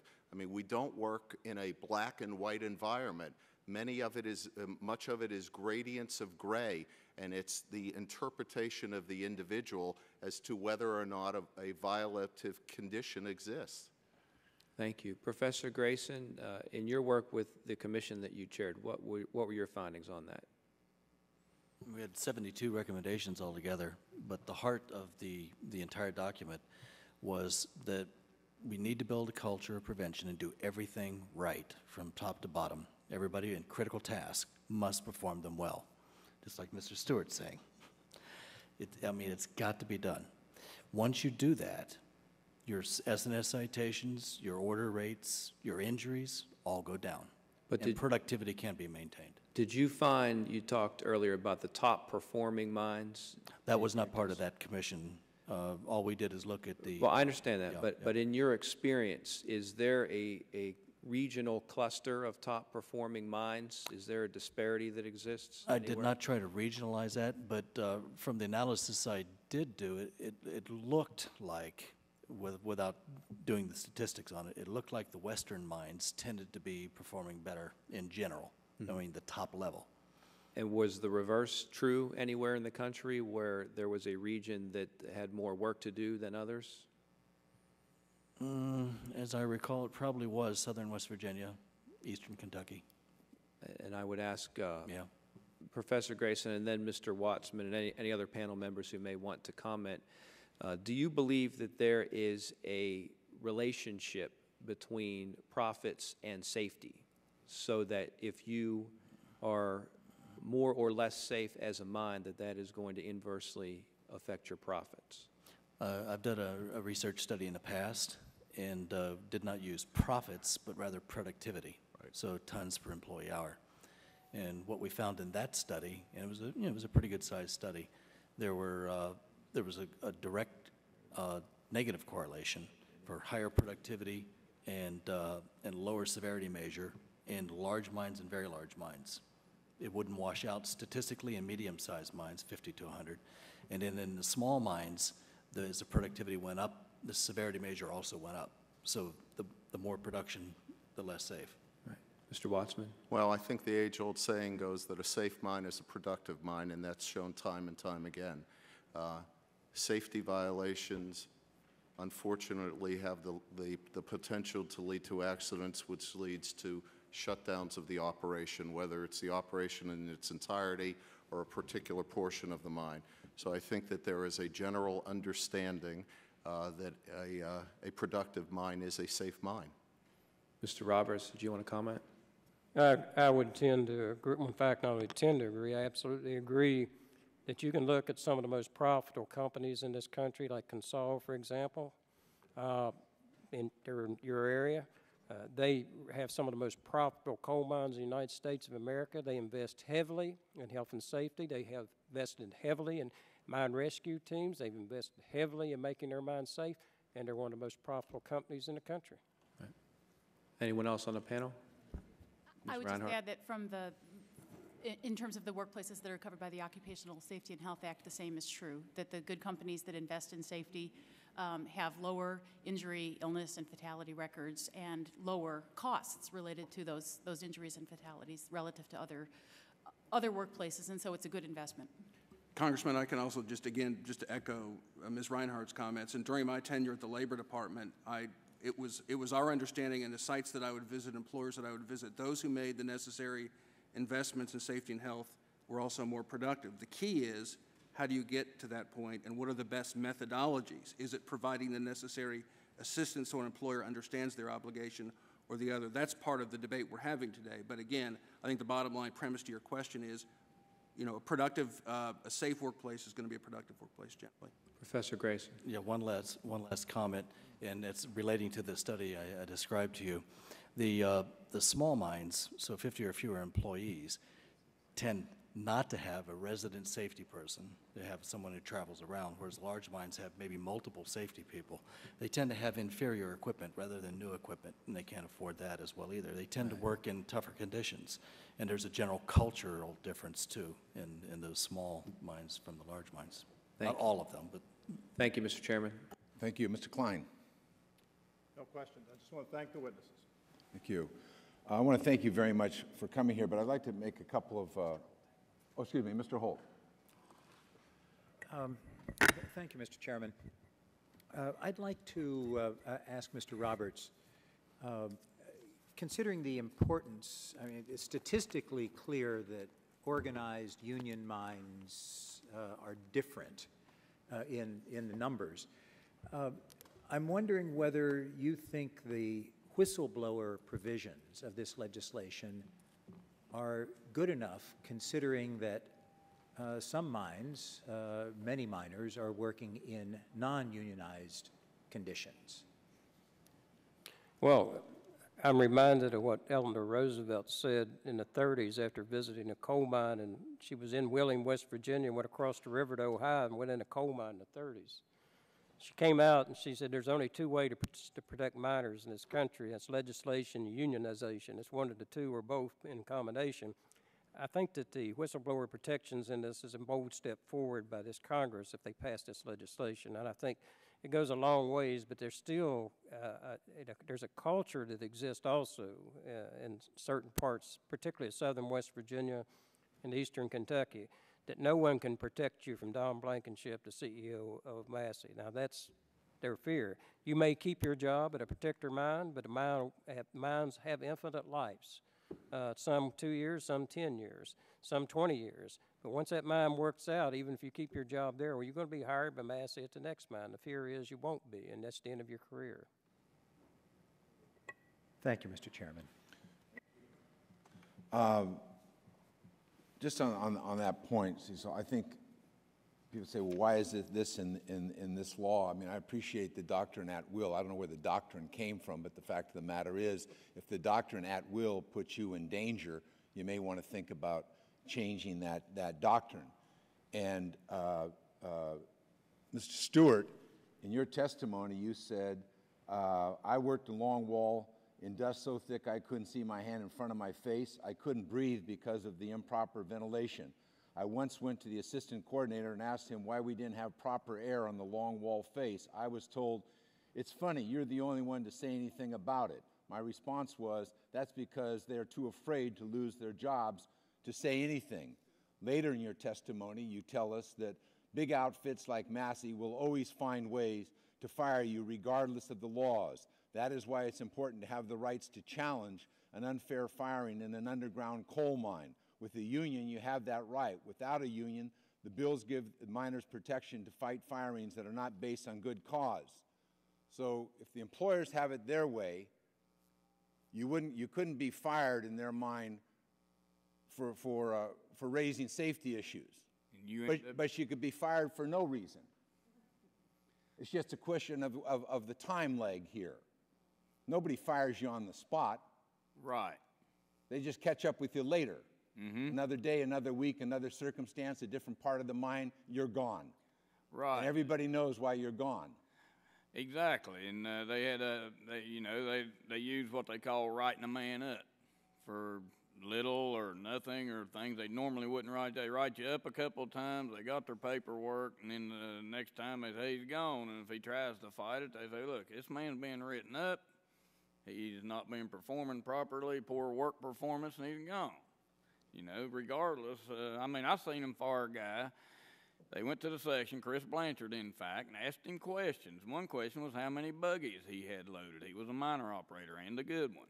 The boy said he didn't know how many. I ran a miner. I never knew how many buggies I loaded. I don't try to count them. You're concentrating on your job. The buggy men count. Anyway, he fired him, said lack of interest in his job. No, it's quite possible. But let me just say this, and I don't want members to get too far away from what took place in Beckley. And when you testified, you stunned not only the members of this committee and people who are pretty darn familiar with coal mining as to the discussions about retaliation and intimidation and about warning and that the inspectors were coming on to the property. But I just want to, for the record, again, recall for the members of the committee that your testimony was corroborated by Eddie Cook, who was the uncle of Adam Morgan, by Gary Quarles, who was the father of Gary Wayne Quarles, of Alice Peters, who was the mother-in-law of Edward Dean Jones, of Steve Morgan, who was the father of Adam Morgan, and Clay Mullins, who was a brother of Rex Mullins, all who died in this accident, all who testified about the problems of intimidation and the fear in their relatives that died here about raising these safety issues with an outfit like Massey. And so we ought not to forget that. The idea that somehow it's sacrosanct that Massey can fire anybody for no reason at all, that somehow that protects these miners, their families, is just blown away by this testimony. And I think it's important that we understand that. And Mr. Grayson, I want to thank you for your index. We've looked at it very carefully, and we hope to some extent this legislation mirrors what you're trying to do and trying to point out. Because with all due respect to the culture, I've been involved with British Petroleum for many, many years. When I was chair of the Resources Committee, my service on the Resources Committee, Mr. Rahal knows about this. I've had more executives come into my office over the many years telling me how they're going to change the culture, and then something blows up. Somebody gets killed. A spill happens all over the United States of America. They can't change the culture because they really don't have any benchmarks. They don't know what's going on in that place, and plus they have a problem. All they want to do is cut costs. 3 independent commissions. And so this idea that good actors, you know, it wasn't very, very long, not long at all, before the CEO of a major oil company who's out there in deep water said, we don't operate that way. I said, well, you better differentiate yourself because you're about to pay the price. And sure as hell, that's what's going on. And so what this country saw unfold They now want to know what's the safety factor, what's the culture, if you will. Now, those operators are all telling us how BP operates, and it's not consistent. It's not consistent on cost. It's not consistent on reporting. It's not consistent on worker protection. They brought me their posters and said, here's anybody can pull the switch at any time and shut this place down. Well, apparently they couldn't right before the BP accident because they were afraid of losing their job, and jobs are hard to come by. And so it's easy to talk about, well, we're just going to improve the culture. These laws on the books, they didn't improve the culture of Mr. Massey's operation, Mr. Blankenship's operation at Massey. But yet we know when you change the laws, you can change behavior. Look at driving under the influence. Look at seat belts. Education, combined with rational penalties that people were fearful of, behavior changes. So I think we got a good beginning with this draft of this legislation. And I want to thank you for your testimony. But these are critical issues, and these are critical issues that reflect a very complex and an inherently dangerous place. There is a reason why we address coal mines in this area.